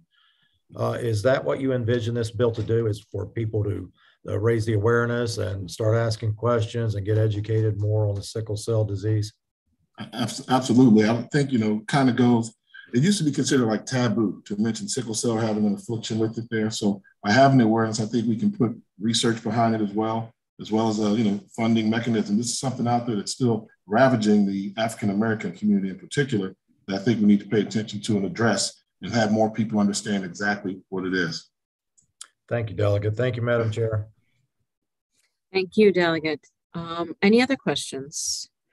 Okay, seeing no other questions, that concludes the hearing on House Bill 987. Thank you very much, Delegate Walker and Mr. Robinson, for coming to speak to us today. We will move to House Bill 484. This is Delegate Bhandari. General Provisions Commemorative Days, the Shane Day. Delegate Bhandari. Thank you, Madam Chair and member of the Health and Government Operations Committee. For the record, this is Delegate Harry Bhandari here with House Bill 484. Dasai is a celebration of good triumphing over evil, which originated in Nepal and is part of many national cultural identities of all Americans who trace their root to Asia. While the festivities usually last for up to 2 weeks, House Bill 484 seeks to identify just one day, October 5, as the Dasai Day in the state of Maryland. This will acknowledge and legitimize an important cultural practice of our South Asian communities and Asian community, helping them feel at home in our state. In recent years, the Nepali diaspora in the United States has grown, and Maryland is one of the main settling points for families immigrating from Nepal and nearby countries. According to the most recent American Community Survey, the Asian population of Maryland surpasses over 375,000, with South Asian representing the largest proportion. These communities are growing, and immigration from South Asian countries will continue to rise in the coming years, and they're contributing our state almost in every walk of life. I'm grateful to the state for welcoming these communities. Uprooting one's culture and making a home in a new country is not easy. There are many things we can do to bolster our social support for vulnerable people and communities, which would help make it easier for them to get settled and integrate into American life. Recognizing Dasai Day would not solve these bigger problems, but it would send a clear message of welcome, support, and solidarity. While living as a minority in the United States has always had its challenges, a 150% increase in anti-Asian hate crimes and vitriol during the pandemic has forced this community to grapple with anxiety and fear. Both President Biden and Governor Hogan have condemned hate crimes against Asian Americans, but we can go further. We can make a point to be proud of the beauty of our cultural blend. We can help good triumph over evil. It does not cost anything for the state. Recently, I was honored to earn a PhD from the University of Maryland, Baltimore County, studying the political and linguistic integration of these vulnerable communities. Part of my research included a nationwide survey of these communities, and a clear majority of respondents indicated that they do not feel recognized or that they have a voice in political and cultural discourse in this country. This reinforces a sense of separation and creates a loop that prevents these folks from integrating into American society. But they are paying attention. They will receive a clear message from the passage of this bill. They will see the Dashe recognized by government agencies, businesses, schools, and other organizations, and they will understand that the state of Maryland has taken a stand to say that the Dashe matters and this community matters in the light that diversity is our strength. My office has forwarded the letter of support from Asian American Pacific Islander Caucus, and many nonprofit organizations are in support. Some of them are testifying here. In light of this, I respectfully request a favorable report. Thank you. Thank you, Delegate. Delegate, is there a particular panelist you'd like to cede the rest of your time to? Yeah, I would love to go next, Deepa. Okay, Gurung. Deepa Gurung. Yes. You have the delegate's remaining time and your own 2 minutes. Deepa. Hello. Good to hear her. Can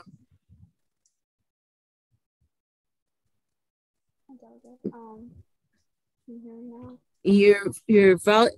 Ms. Goen, your volume is extremely low. How about now? Okay, this would be those technical difficulties we referred to in the beginning of the meeting. Perhaps we can come back to you and see if we can't get your sound adjusted. Delegate Cullison, sometimes if a person turns up the volume on their own computer, it records or it accepts the microphone better. Madam Chair, how about we go to Supriya and we can come back to her as she's adjusting her mic. Yes, we can do that. Supriya Gimirte? Gimire, yes, thank you. All right, great. Yeah. Good afternoon, members of the Health and Government Operations Committee. My name is Supriya Gimire. I'm a 17-year-old college freshman currently attending Mount St. Mary's University. I'll be speaking on behalf of the Non-Resident Nepali Association, and I'm here today to present my testimony regarding House Bill 484, with the agenda to promote South Asian culture and officially declare October 5th as Dashe Day. Dashe is a holiday commonly celebrated among the Nepali community. The main idea of Dashe is to celebrate the victory of good over evil. Being the first state to acknowledge Dashe would be a huge leap towards equality. Not only would this be a learning and teaching experience, this would also allow Maryland to be seen as a state who cares about the voice of their minority groups. In a way, you could say that Dashe is the most important holiday in Nepal. To begin, it's the longest holiday, and Nepali people from all around the world tend to go back to Nepal during this time in order to celebrate this holiday. This lasts about 15 days, and this isn't always the case for everyone, as money and legal issues could play a role. Voting in favor of this bill would give recognition to the Nepali community, allowing them to feel welcomed and included. This would also be an opportunity to teach the rest of the country that we represent appreciation for people all around the world. It baffles me to see the lack of knowledge our society possesses about my country.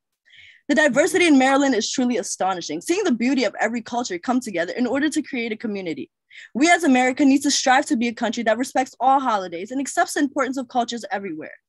We might differ in color, we might differ in race, we might even differ in culture, but with love and acceptance, may we all be united. Thank you so much for your time. Thank you for your testimony. Deepa, can we try again? And with you turning up the volume on your computer.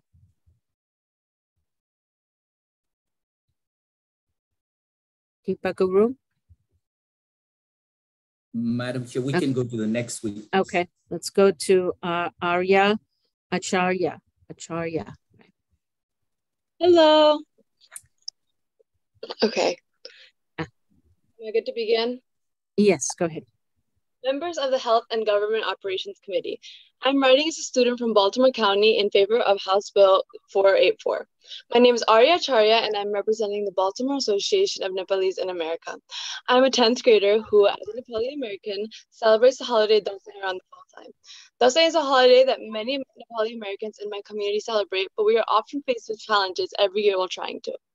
Dasai is a very special holiday for me and many other students who live in Maryland. We often meet with many different people throughout the day and have specific activities to do. With all the fun that comes with Dasai,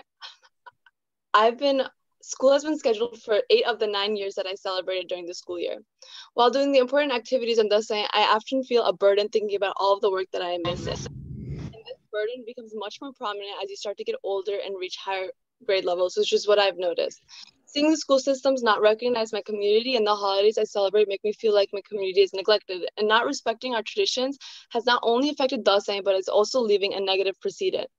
It shows a poor reflection on our county and our school system's ability to reach our needs, which I believe is not true, and we can do better than this. If this bill is passed, students will not have school on Dasai, and not only would this remove that burden, it would also show my community that our school systems actually care. I see many other groups get proper representation, but Nepali residents still don't need, even though our community is rapidly growing. Maryland has the 5th biggest Nepali population in the US, and Baltimore especially has a growing number of Nepali Americans, which is still growing. If we continue to ignore the Nepali population and our needs, young children who celebrate Dasai will never see their culture as something that is recognized. Recognizing this holiday would be the first step and would help students enjoy Dasai the way it was originally intended to be celebrated. For these reasons, I strongly urge you to support House Bill 484. Thank you. Thank you. Thank you for that great testimony. Let's try Deepa Guru. Hi, Delegate. Can you hear me well now? Now we can hear you. Yes. Okay, my apologies for all the technical difficulties. Again, thank you. Good afternoon, Madam President, Madam Vice President, and honorable members of the committee. Thank you for this opportunity to let me testify on House Bill 484.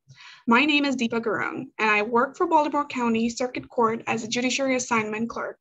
I am so honored and delighted to convey the significant value Dasai holds in Nepali American citizen like me. Growing up in 2 different nations, I was often conflicted with the culture both nations hold in such high regard, but I always recognized Dasai was the time when we get to celebrate righteousness over evil.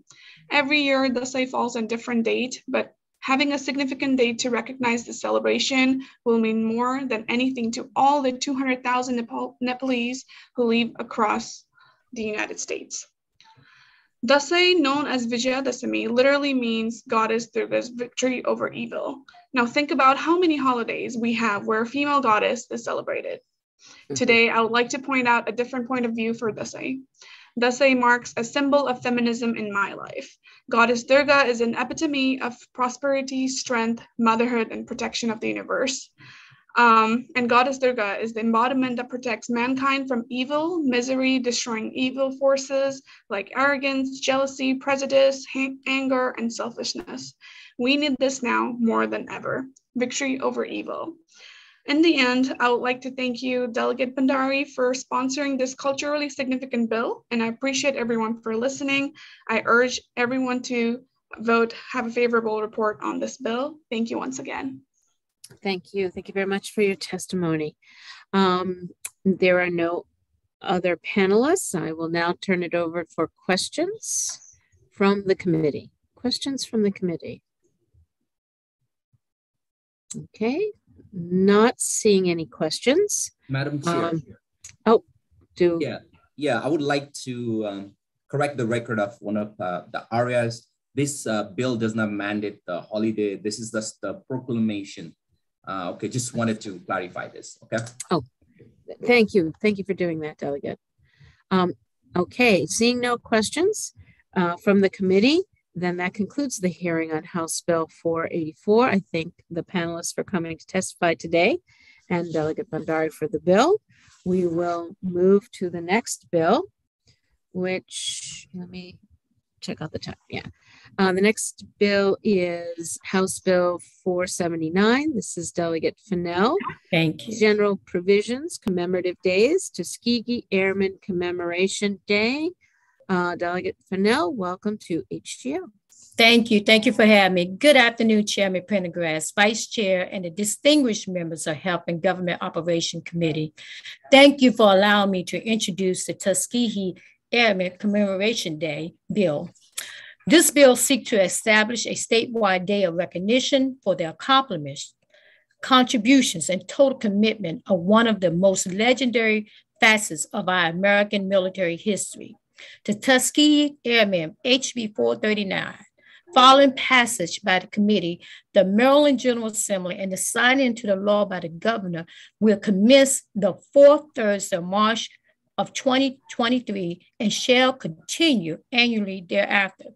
The month of March is symbolic indeed and has been designated for this honor as it marks the very month the first Black aviator cadets completed their flights training, thus received their wings.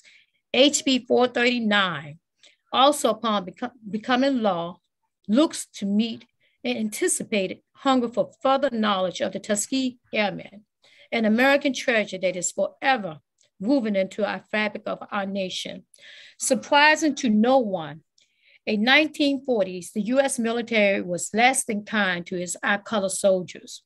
Yet faced with seeming odds, both in the air and on the ground, the Tuskegee Airmen will not only fly directly into combat, but will also soar into history. Throughout the history of African Americans have played a vital role in nearly every major conflict this country has endured, and the contribution of such freedom fighters as Nat Turner, Crispus Attucks, Eugene Bellot, and Jesse Coleman, to name a few, all speak to this wise. The Tuskegee Airmen, through superior bravery and valor, have undoubtedly earned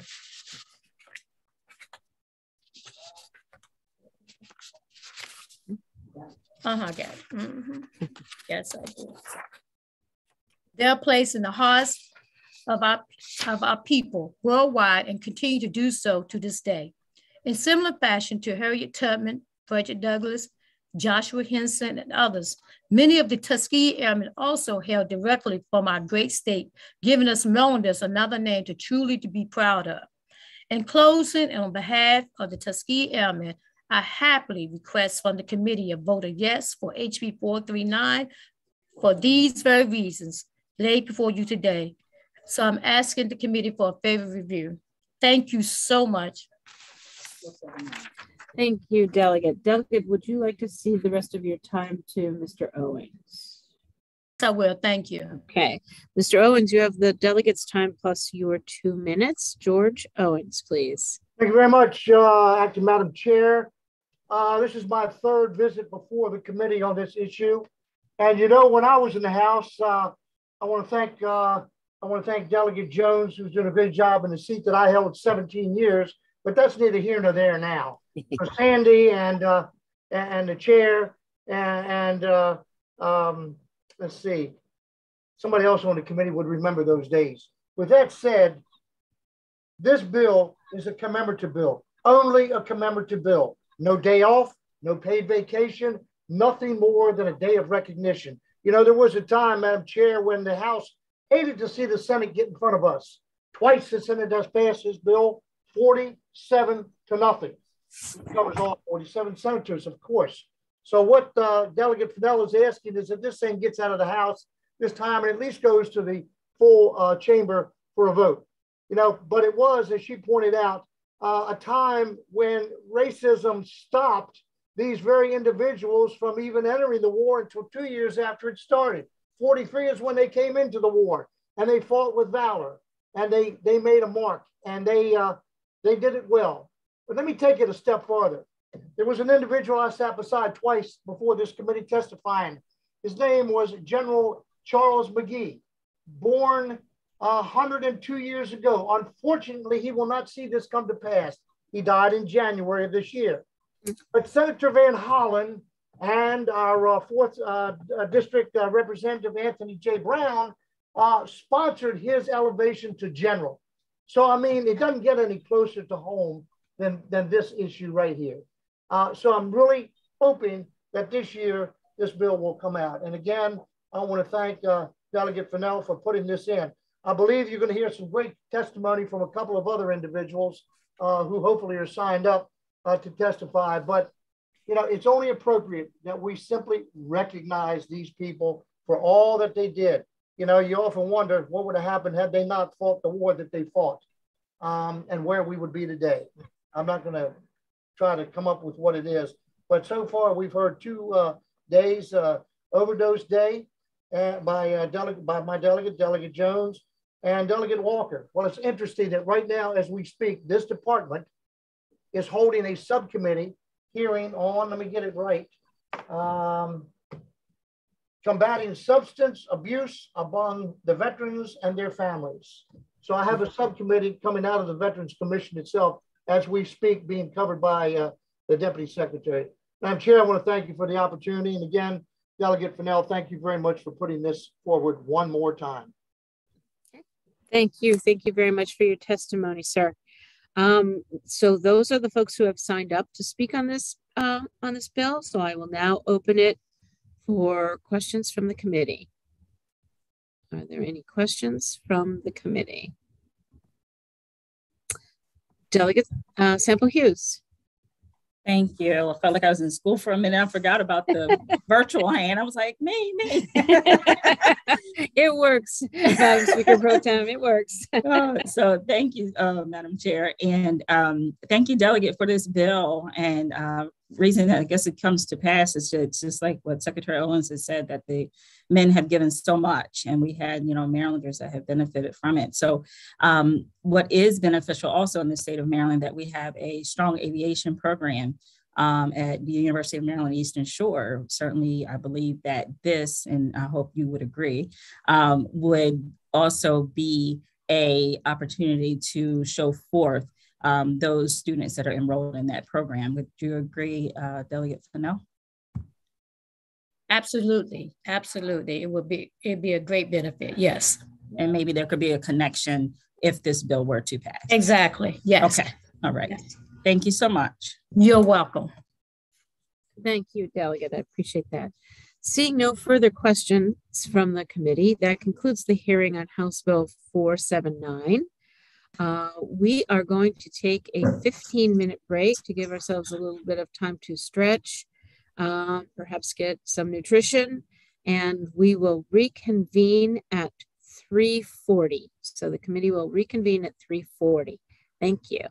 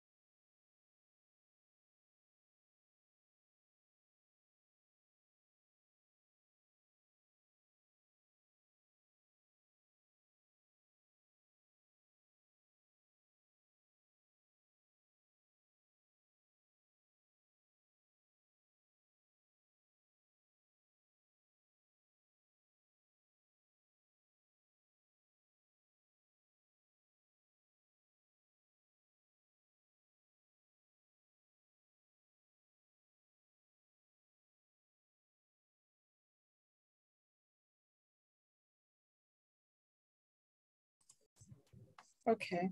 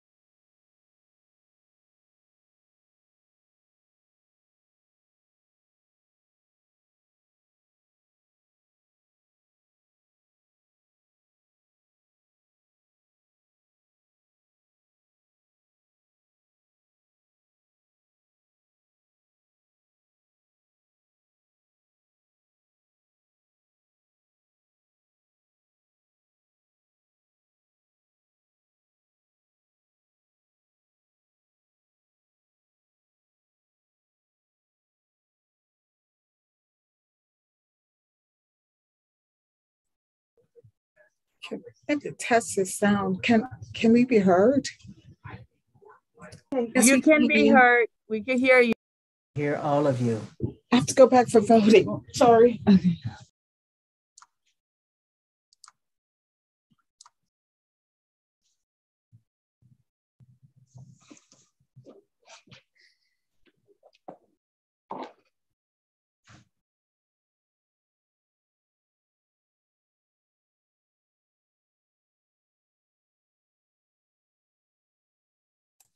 Okay, we're going to start in 30 seconds. It looks like my committee is so much better than I am at getting back on time.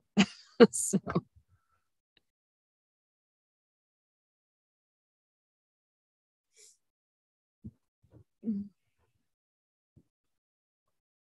We know you were just hanging out in the wings, making sure we were here so you wouldn't embarrass us. Thank you for that comment. That's right. No, actually, I was on the phone working on a bill, so which is what we are all spending our day on. Okay, I would ask that the delegates all come on back to camera, but we will go ahead and get started. And we are going to begin this second half of the HGO committee with House Bill 548. This is Delegate Patterson. General Provisions Commemorative Days, Montford Point Marines Commemoration Day. Delegate Patterson, welcome to HGO.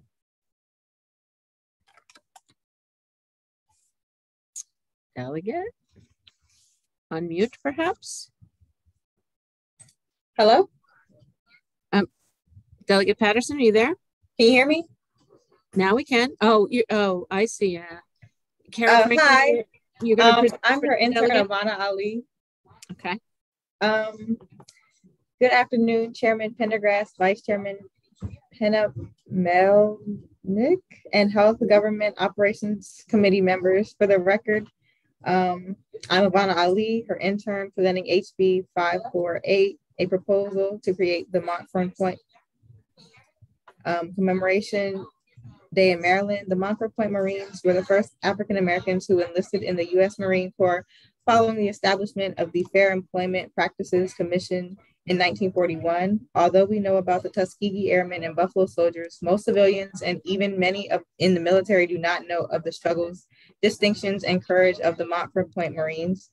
Established in 1942 as a separate segregated training facility for African American servicemen, the facility was built in a swampy, wildlife-ridden forest area deprived of comparable facilities as their white counterparts. Withstanding the unimaginable hardships and racism, the Montford Point Marines took part in 3 major wars and several smaller conflicts while dealing with the discrimination within the Corps and worldwide. In 1948, President Harry Truman signed Executive Order 9981, which moved to abandon segregation as a federal policy and required desegregation on the entire military. This action led to the deactivation of Montford Point as a training facility. However, Montford Point Marines were important in all major campaigns of World War II, Korean War, Vietnam War, and helped spread liberty and end the political disruption around the world. For the reasons cited, I'm requesting a favorable report for HB 548. Thank you. Thank you very much. I am going to call on Lawrence Abel, please.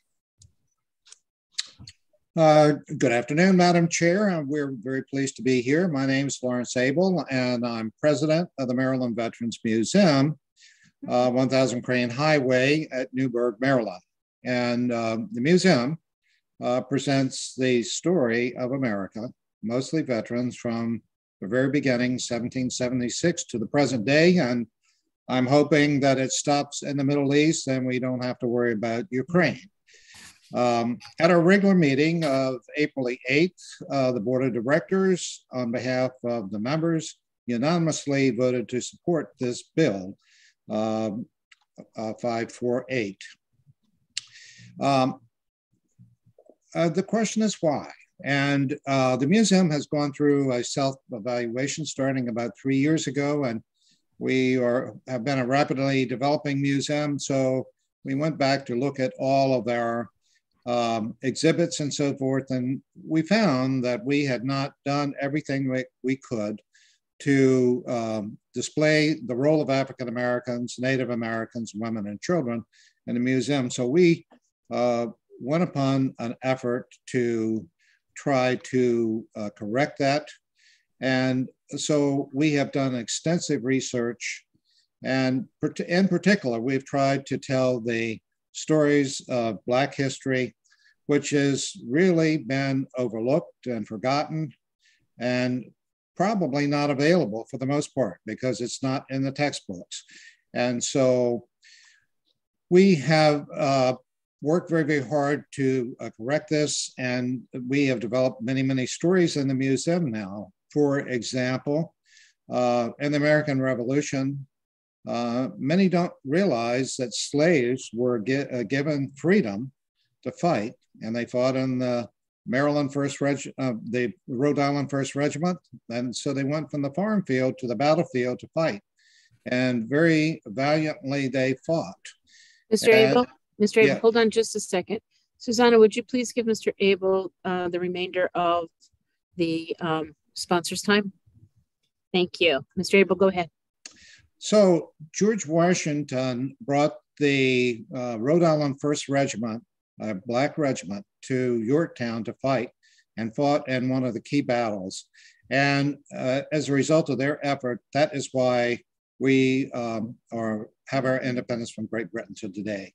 The story of the Montford Marine Camp is no less compelling. It's a wonderful story. 170 years later, the same type of situation, we had to rely on our Black soldiers to come forth and perform in World War II. So we simply ask you to support this bill. And we also, I would just simply note that the Tuskegee Airmen was just up, and we support the Tuskegee Airmen, the Triple Nickel, the Buffalo Soldiers, and many other African-American efforts. Anything that we can do to support this effort of showing the Black Americans and what they've done for America is very, very important. Someday, I hope we can have a Black Veterans Commemoration Day that all of these stories can be told. But in the meantime, we'll take the passage of this bill as a significant start. Thank you very much. Thank you, Mr. Abel.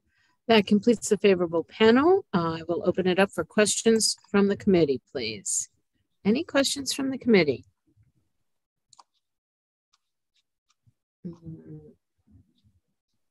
Seeing no questions, I guess we did a thorough job. That concludes the hearing on House Bill 548. I want to thank Delegate Patterson's intern, I'm sorry I forgot your name, and Mr. Abel for testifying. And we will move to the next bill, which is House Bill 1166. This is Delegate McComas. State designation, state song, Come Home to Maryland. Delegate McComas, welcome to HGO.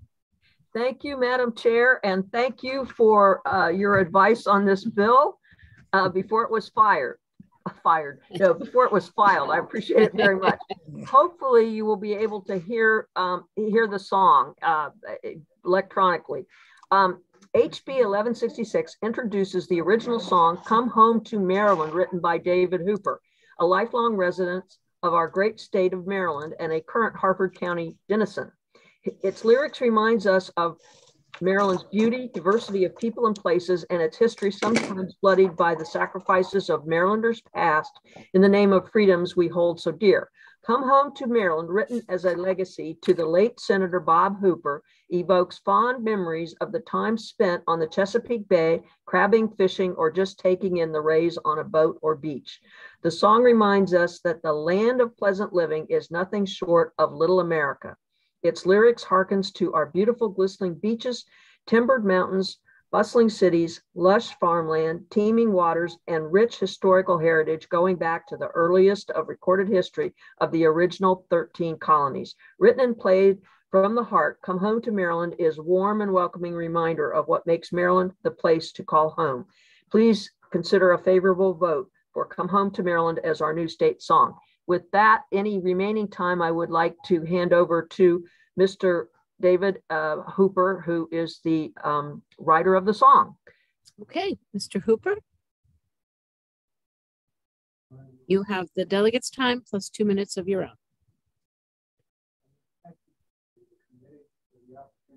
own. Mr. Hooper, we cannot hear you very well. Perhaps if you turn the volume up on your computer. I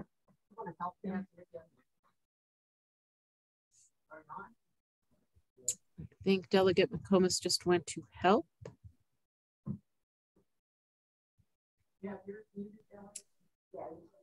Okay. We are. Oh, it's come over to this side too. Okay. Yeah. Oh, and then he needs to open here. I had Darlin, can you help him? Because yeah, we got it. We now hear. We're coming. We have audio. Okay, we're trying to get this picture too. Yeah, I've got to. There's the picture. There we go. Okay. Let's see if we can get him unmuted here. Whoops. Can you hear us here, Delegate? Yes, I can. You. Here we go. I'm turning it over to Mr. Hooper. Thank you. Welcome, Mr. Hooper. Thank you to the committee for the opportunity to speak on behalf of the song.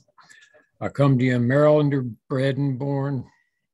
Our family has lived in Maryland going back at least as far as the mid-1800s. Here was I born, here shall I die. I've lived here all my entire life, except the 2 years when I was drafted into the Army, including the year in Vietnam. And while I was in Nam, my chief desire was to come home to Maryland. As to the song, I've been to most all of these places, and the song has been played in venues all around Maryland. The main reason for submitting the song is I love this state, and I want to honor this state. And also to honor my family, I want to honor my brother, Senator Bob Hooper, who's served in this legislature until the cancer took him. I think of him every day and I miss him every day. And to honor our kids. Our kids were educated here and got a really good Maryland education. Our daughter Chanel now delivers mail in Bel Air. Our son Yuri graduated first in his class at Bel Air High, first in his class at Salisbury University.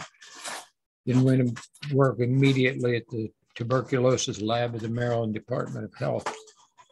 Our daughter Diana graduated top 10 in her class at Bel Air High, was salutatorian of her class at the University of Baltimore. She's now the lead fiscal clerk at the District Court of Maryland for Harford County. And she's also the accounting area specialist for Cecil County, Kent County, Talbot County, Caroline County, and Queen Anne's County. Educated in Maryland, serving and working in Maryland. And I want to thank you again for your kind attention and your consideration. And for giving me the opportunity to maybe honor our state. Come home to Maryland. Madam Chair, is there any way you can play it? Because I don't have it on, I'm not on the committee, and I know we got the disc down to your committee, and I don't know if you want to play it for the committee or. Susanna, do you have, or Richard, do you have it? Yeah, I have play the track here and I can play it for everyone. Can we play like a minute of it? A minute or so of it? Yes, ma'am. Give me 1 second.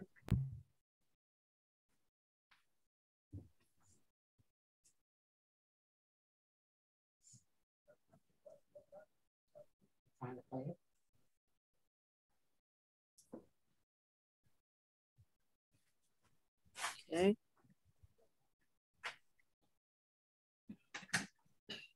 Here we go. Richard, can it be done? Okay.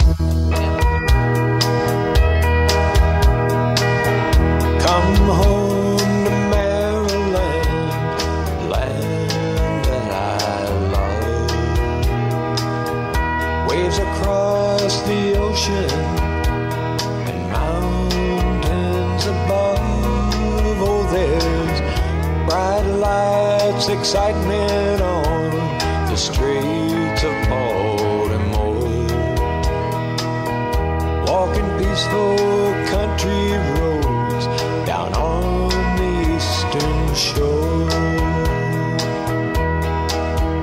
Antietam, oh Antietam, what a grim and mournful day.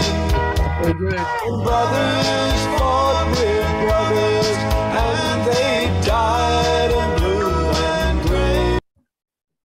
Thank you, Richard, and thank you, Mr. Hooper. I think we have a flavor of it, and I'm wondering, Richard, if any of the delegates want to hear the whole thing, that if you can share the track. But now I'm going to open it to questions from the committee. Any questions? Okay, not seeing any. Thank you very much, Delegate, for bringing us the bill and the song, Mr. Hooper. That concludes the hearing on 1166. And we'll move to House Bill 238, Delegate Resnick, State Designation, State Spirit, Marilyn Rye. And Delegate Resnick, are you presenting or are you asking for someone else to present? I'm going to present for just a minute or two.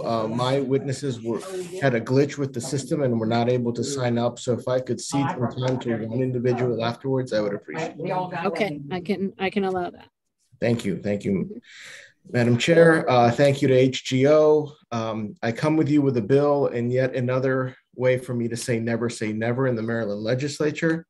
I am here presenting a state symbol bill for the state spirit, which is Maryland Rye whiskey. I'm presenting this bill for a very specific reason. This is a real economic opportunity for the state. Maryland whiskey is a known commodity. It has a history of hundreds of years of being distilled here in the state. It is a very unique product. And it is something that is actually now being sold by distillers in other states. Pikesville, Maryland Rye whiskey is being produced in Kentucky. Gunpowder Maryland Rye whiskey is being produced in Maine. Leopold Brothers Maryland Rye whiskey is being produced in Colorado. This is a known product and it is something that is being produced by the majority of our 33 distilleries here in Maryland currently. Even the very famous bourbon distiller Basil Hayden out of Kentucky started his career as a Maryland Rye whiskey distiller before in the 1800s Kentucky lured him away with corn subsidies. This is a known product. It is something that can help boost our economy through the sale of the product, through tourism. The Maryland Distillers Guild is currently in the process of establishing a distiller's passport that can bring people to the state the way the Kentucky Bourbon Trail brings people to Kentucky. And there's also an agricultural boon and can help Maryland farmers who are growing rye with the opportunity to produce more product. And I will say rye is a difficult crop to grow. And if we are encouraging Maryland farmers to do it, this will help them to be a boon. So this is actually a really great opportunity for the state. I think we need to take the opportunity to brand this product and to move forward united with all of our distilleries as a state. So with that, I'd love to turn it over to Mr. Brian Tracy from Sagamore, who can do 2 minutes as well. Thank you, Delegate. Mr. Tracy, you have the remainder of the delegate's time. Thank you, Madam Chair. Thank you, everybody, for your time, and especially thank you, Delegate Resnick, for bringing this to our attention. I'm going to probably repeat a fair amount of what you said, but I think I'm just so proud of the history that we have here in the state of Maryland, and I truly believe that we have an amazing opportunity on our doorstep by moving forward and claiming this as our state spirit. As you mentioned earlier, we have a distilling history that goes back to the 1500s, 1600s. You know, you fast forward, even in 1910, Maryland had 44 licensed distilleries, all making rye whiskey, 22 in downtown Baltimore. 1936, you know, we kept distilling actually through Prohibition. It's one of the reasons they say Maryland's called the Free State. And in 1936, Maryland held 110 million gallons of rye whiskey, 1/3 of the nation's supply. And the term Maryland rye whiskey was actually denoted and associated as a term as the superior rye whiskey. And I'd love to read you just a quote from the Baltimore Sun in 1923. It talks about $200,000 worth of whiskey being brought down from Cockeysville and the Sherwood Distillery to Pier 6 in the Inner Harbor to be exported to England and Scotland. And it talks about to throw the hijackers off their guard, tell them the liquor was coming from Kentucky, because Maryland whiskey was considered superior than to even the Kentucky whiskey. So we have a great opportunity. We know Maryland was really considered the best. We have famous distilling roots, as we mentioned. The Beam family started here. There's a huge economic opportunity. We know others are trying to cash in. Pennsylvania, Colorado, New England, so forth. Our neighbors to the north or south, Pennsylvania or Virginia, are going to try and claim this. We need to get this while we can. Maryland is the birthplace of rye whiskey, the original American whiskey. We need to claim what's ours. It's going to be huge economic impact. Kentucky does almost $9 billion a year just in tourism activity. And it's because people think the only place in the world you can make bourbon is Kentucky, and that's wrong. But we need to claim rye whiskey. There's only two American whiskeys being made. Bourbon, and Kentucky's already claimed it, and rye. We have a great opportunity here. It's a birthplace. Let's bring it home. It's great for jobs, restaurants, hotels, agriculture. And for this reason, I please ask people to vote favorably House Bill 238. It's a great opportunity for our state. Thank you, Mr. Tracy. Don't forget Rob Royce, too. Yes, that's right. Okay, that completes the panel for HB 238. I open it up for questions. Questions from the committee. Any questions? Seeing none, that completes the hearing on House Bill 238. Thank you, Delegate Resnick and Mr. Tracy, for filling us in. And we will move to the next bill, the final bill of the day, which is House Bill 565. This is Delegate Fisher. Indigenous Peoples Day, Rule of Interpretation and Replacement of Columbus Day. Welcome, Delegate Fisher. Thank you, Madam Chair. Thank you, the hard-working members of the Health and Government Operations Committee. I am back again, 4th year, very excited. And I know you all love to save the best for last. So here I am. My name is Delegate Wanika Fisher, representing the tiny but mighty District 47B in Prince George's County. Introducing again the Rule of Interpretation and Replacement of Columbus Day. It's an honor for me to be able to sponsor and reintroduce this bill, HB 565, Indigenous Peoples Day. This bill will abolish the observance of Columbus Day on October 12th by celebrating and commemorating the true history of our Native American community. Christopher Columbus did not discover the United States as we know it, and one cannot discover something that was already inhabited by an Indigenous population. He actually is our first known human trafficker and brought Native Americans back to Spain. For decades, it has been documented that Christopher Columbus was an abuser and an oppressor of Indigenous people. His brutality was notorious, and devoting a holiday to this figure has caused much harm, not only to our Indigenous populations' mental well-being, but also a reflection of our values. This nation was already inhabited by our Native American and Indigenous populations who value and protect their family, land, and culture. Unfortunately, Indigenous children, as our children, are being raised with a false sense of history and celebrating Christopher Columbus, a person who set in motion of a genocide of a people. House Bill 565 is a step towards telling that truth of our history. The impact of the Indigenous peoples' perseverance is evident throughout Maryland. Jurisdictions that have also submitted letters of testimony on this bill, such as Baltimore City and Prince George's County, have already moved forward making this change on a local level. Other states such as Michigan, Wisconsin, most notably Washington, D.C. as well, has recently changed this holiday to Indigenous Peoples Day, along with Vermont, Maine, New Mexico, Alaska, South Dakota, Oregon, Hawaii, Louisiana, North Carolina, and Iowa. We must ensure that communities are respected and recognized and honored for all their contributions. And more than ever, the truth should be known to our community, to our friends and neighbors, as a nation, to ourselves, and to our children. I hope that this committee finds it within your hearts and minds to finally move Maryland forward and replace Columbus Day with Indigenous Peoples Day. Thank you so much to this committee. I know I've showed videos and other materials in past years that you all have been privy to, so I didn't want to do that to you at the end of a long day again, but you also can look back to those testimonies. I'm happy to email that same video out to the committee as well. Thank you so much, Madam Chair, and to the committee for your time. Thank you, Delegate Fisher. I'd like to would you like to cede your time to Amber Francis? Yes, and I wanted to, you can let my clock run if you want, but Amber is actually an intern in my office this year. And I would like the committee to give her your attention, and she's been a wonderful asset to us and our district. Okay, great, thank you. Amber, you have your 2 minutes and the delegate's remaining time if you need it. And go ahead. Thank you. Hi, my name is Amber Francis, and I'm a student at the University of Maryland, College Park.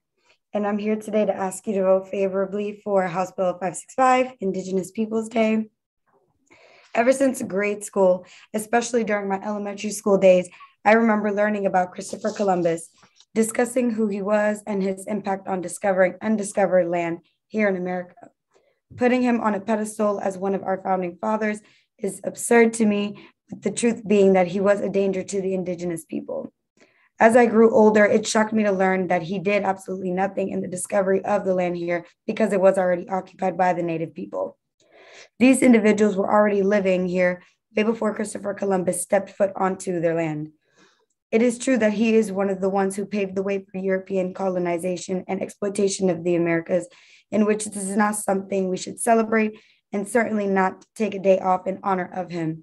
Celebrating him goes completely against our values as a nation and discredits the history of this Indigenous people. If this day remains as Columbus Day, what is it that we're honoring and proud of as a nation exactly? The replacement of Columbus Day into Indigenous Peoples Day can bring many positives in educating our youth on the truth about America. This bill can shift honorable focus from Christopher Columbus to Indigenous people and begin a new structure for the education system, specifically in history and social studies. The implementation of this bill reveals the true tellings of the history in America. And for many years, history, social studies in schools has been tweaked and covered up. For too long, multiple groups of color have been neglected, in which the time is up for that. It's about time we begin telling the truth about our nation. Thank you. Oh, thank you very much. Thanks for being here. That completes the panel for this bill, the favorable panel. Are there any questions? Any questions from the committee? Okay. Seeing none, I do want to check to make sure that John Pika and Mecca Mohammed are not present. John Pika is here. Mecca is here. Not.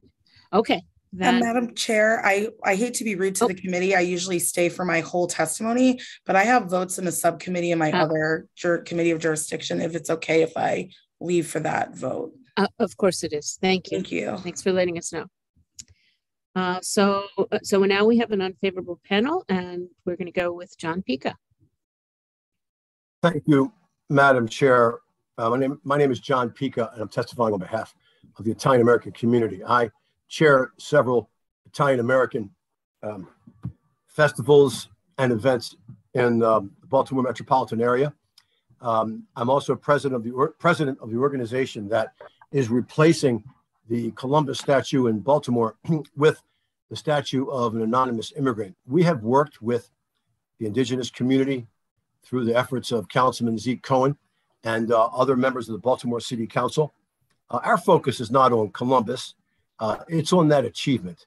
And we have actually changed the name of most of our celebrations to the Italian Heritage Festival and other names that don't focus on Columbus. Every culture has its holiday. I don't see how you respect or demonstrate your loyalty to one culture by disrespecting another. This is the day of celebration for Italian Americans. And I would ask that, and it's also interesting that neither the sponsor nor any of the advocates ever approached the Italian American community for some consensus or solution to this issue. So with that, Madam Chair, it's several days before crossover. I think you have many, many more important things to worry about than this bill. And I would ask for an unfavorable report. I intentionally did not ask members of the Italian American community to come down here and testify in the interest of time. Thank you. Thank you, John. I'm going to go open for questions, and I'll begin with Delegate Kaiser. Thank you, Madam Chair. My question's for Mr. Pika. For all my life of celebrating Columbus Day, before it was pointed out the reasons maybe we shouldn't be celebrating Columbus, never did I hear it as a reference to celebrating Italians. It was always about Columbus himself and about the discovery of America, though we all know Leif Erikson got here first. But so I'm just wondering, I guess I want a little more background from you of how it's a celebration of Italian American heritage. I've never heard it said that way. Well, coming from someone who's 100% Italian, I hope you take my word. I think some of the older Italian Americans, and I'll be 70 on April 1st. I don't consider myself old, but a generation that really has faded away or is deceased, I think they celebrated Columbus. We celebrate it as a holiday. And just as an aside, Christopher Columbus made the route across the Atlantic Ocean from Europe to the Americas. Leif Erikson chose a much safer route, and he made a pit stop in Newfoundland. So what he did was not nearly as courageous as what Columbus did. But I understand your question. We celebrate our Italian heritage on Columbus Day. We don't necessarily toast to Christopher Columbus. We toast to each other and the many achievements Italian Americans have made to culture and society over centuries. So I appreciate your question, Delegate Kaiser, and I hope you take my word for it that we celebrate our heritage that day. We have 2,500 people. I'm sorry. I don't understand.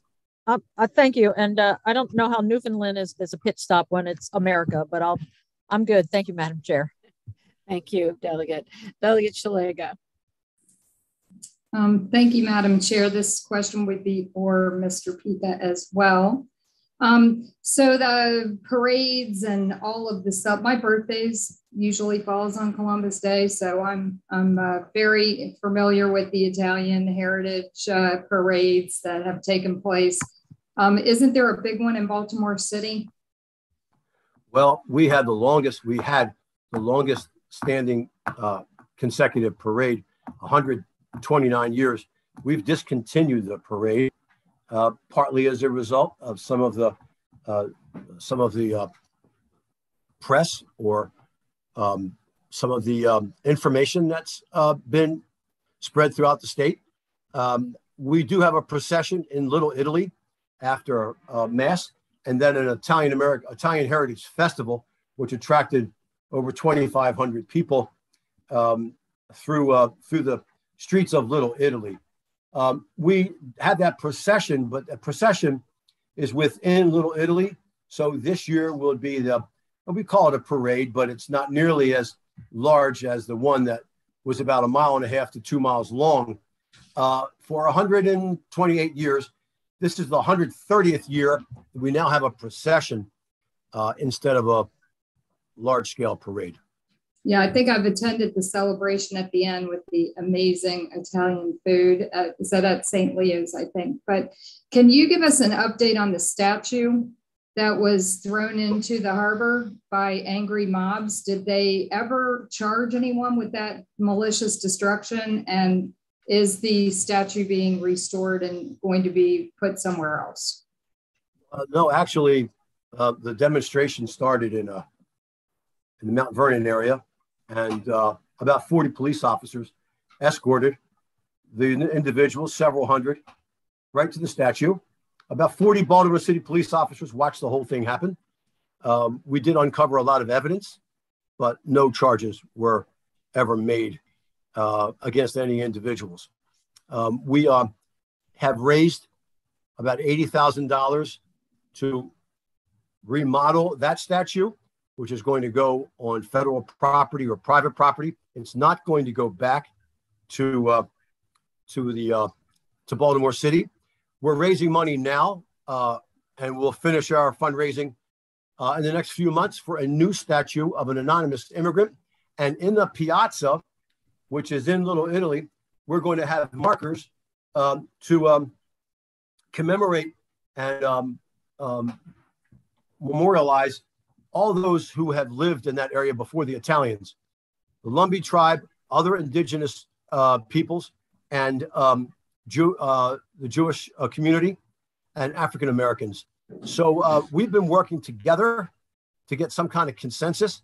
And our opinion is, and the opinion of every Italian American I've ever spoken to, please enact Indigenous Peoples Day.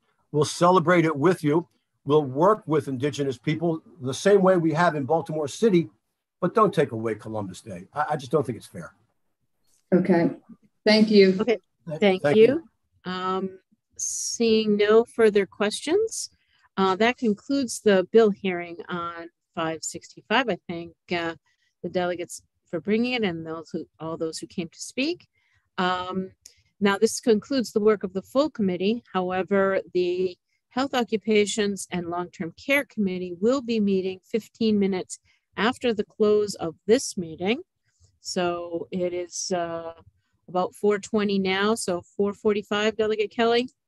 15 minutes from 4:20 is 4:35, Delegate Cullison. Oh, I was sorry. No, I was trying to get away with something there. Okay. I know someone might need an insurance meeting after mine, so I'm trying to keep things efficient. And thank you. And 15 minutes after the close of that subcommittee, the Insurance and Pharmaceutical Subcommittee will take up where it left off this morning. So for those who have bills in those committees, please watch for when they are beginning and ending. With that, this meeting is adjourned.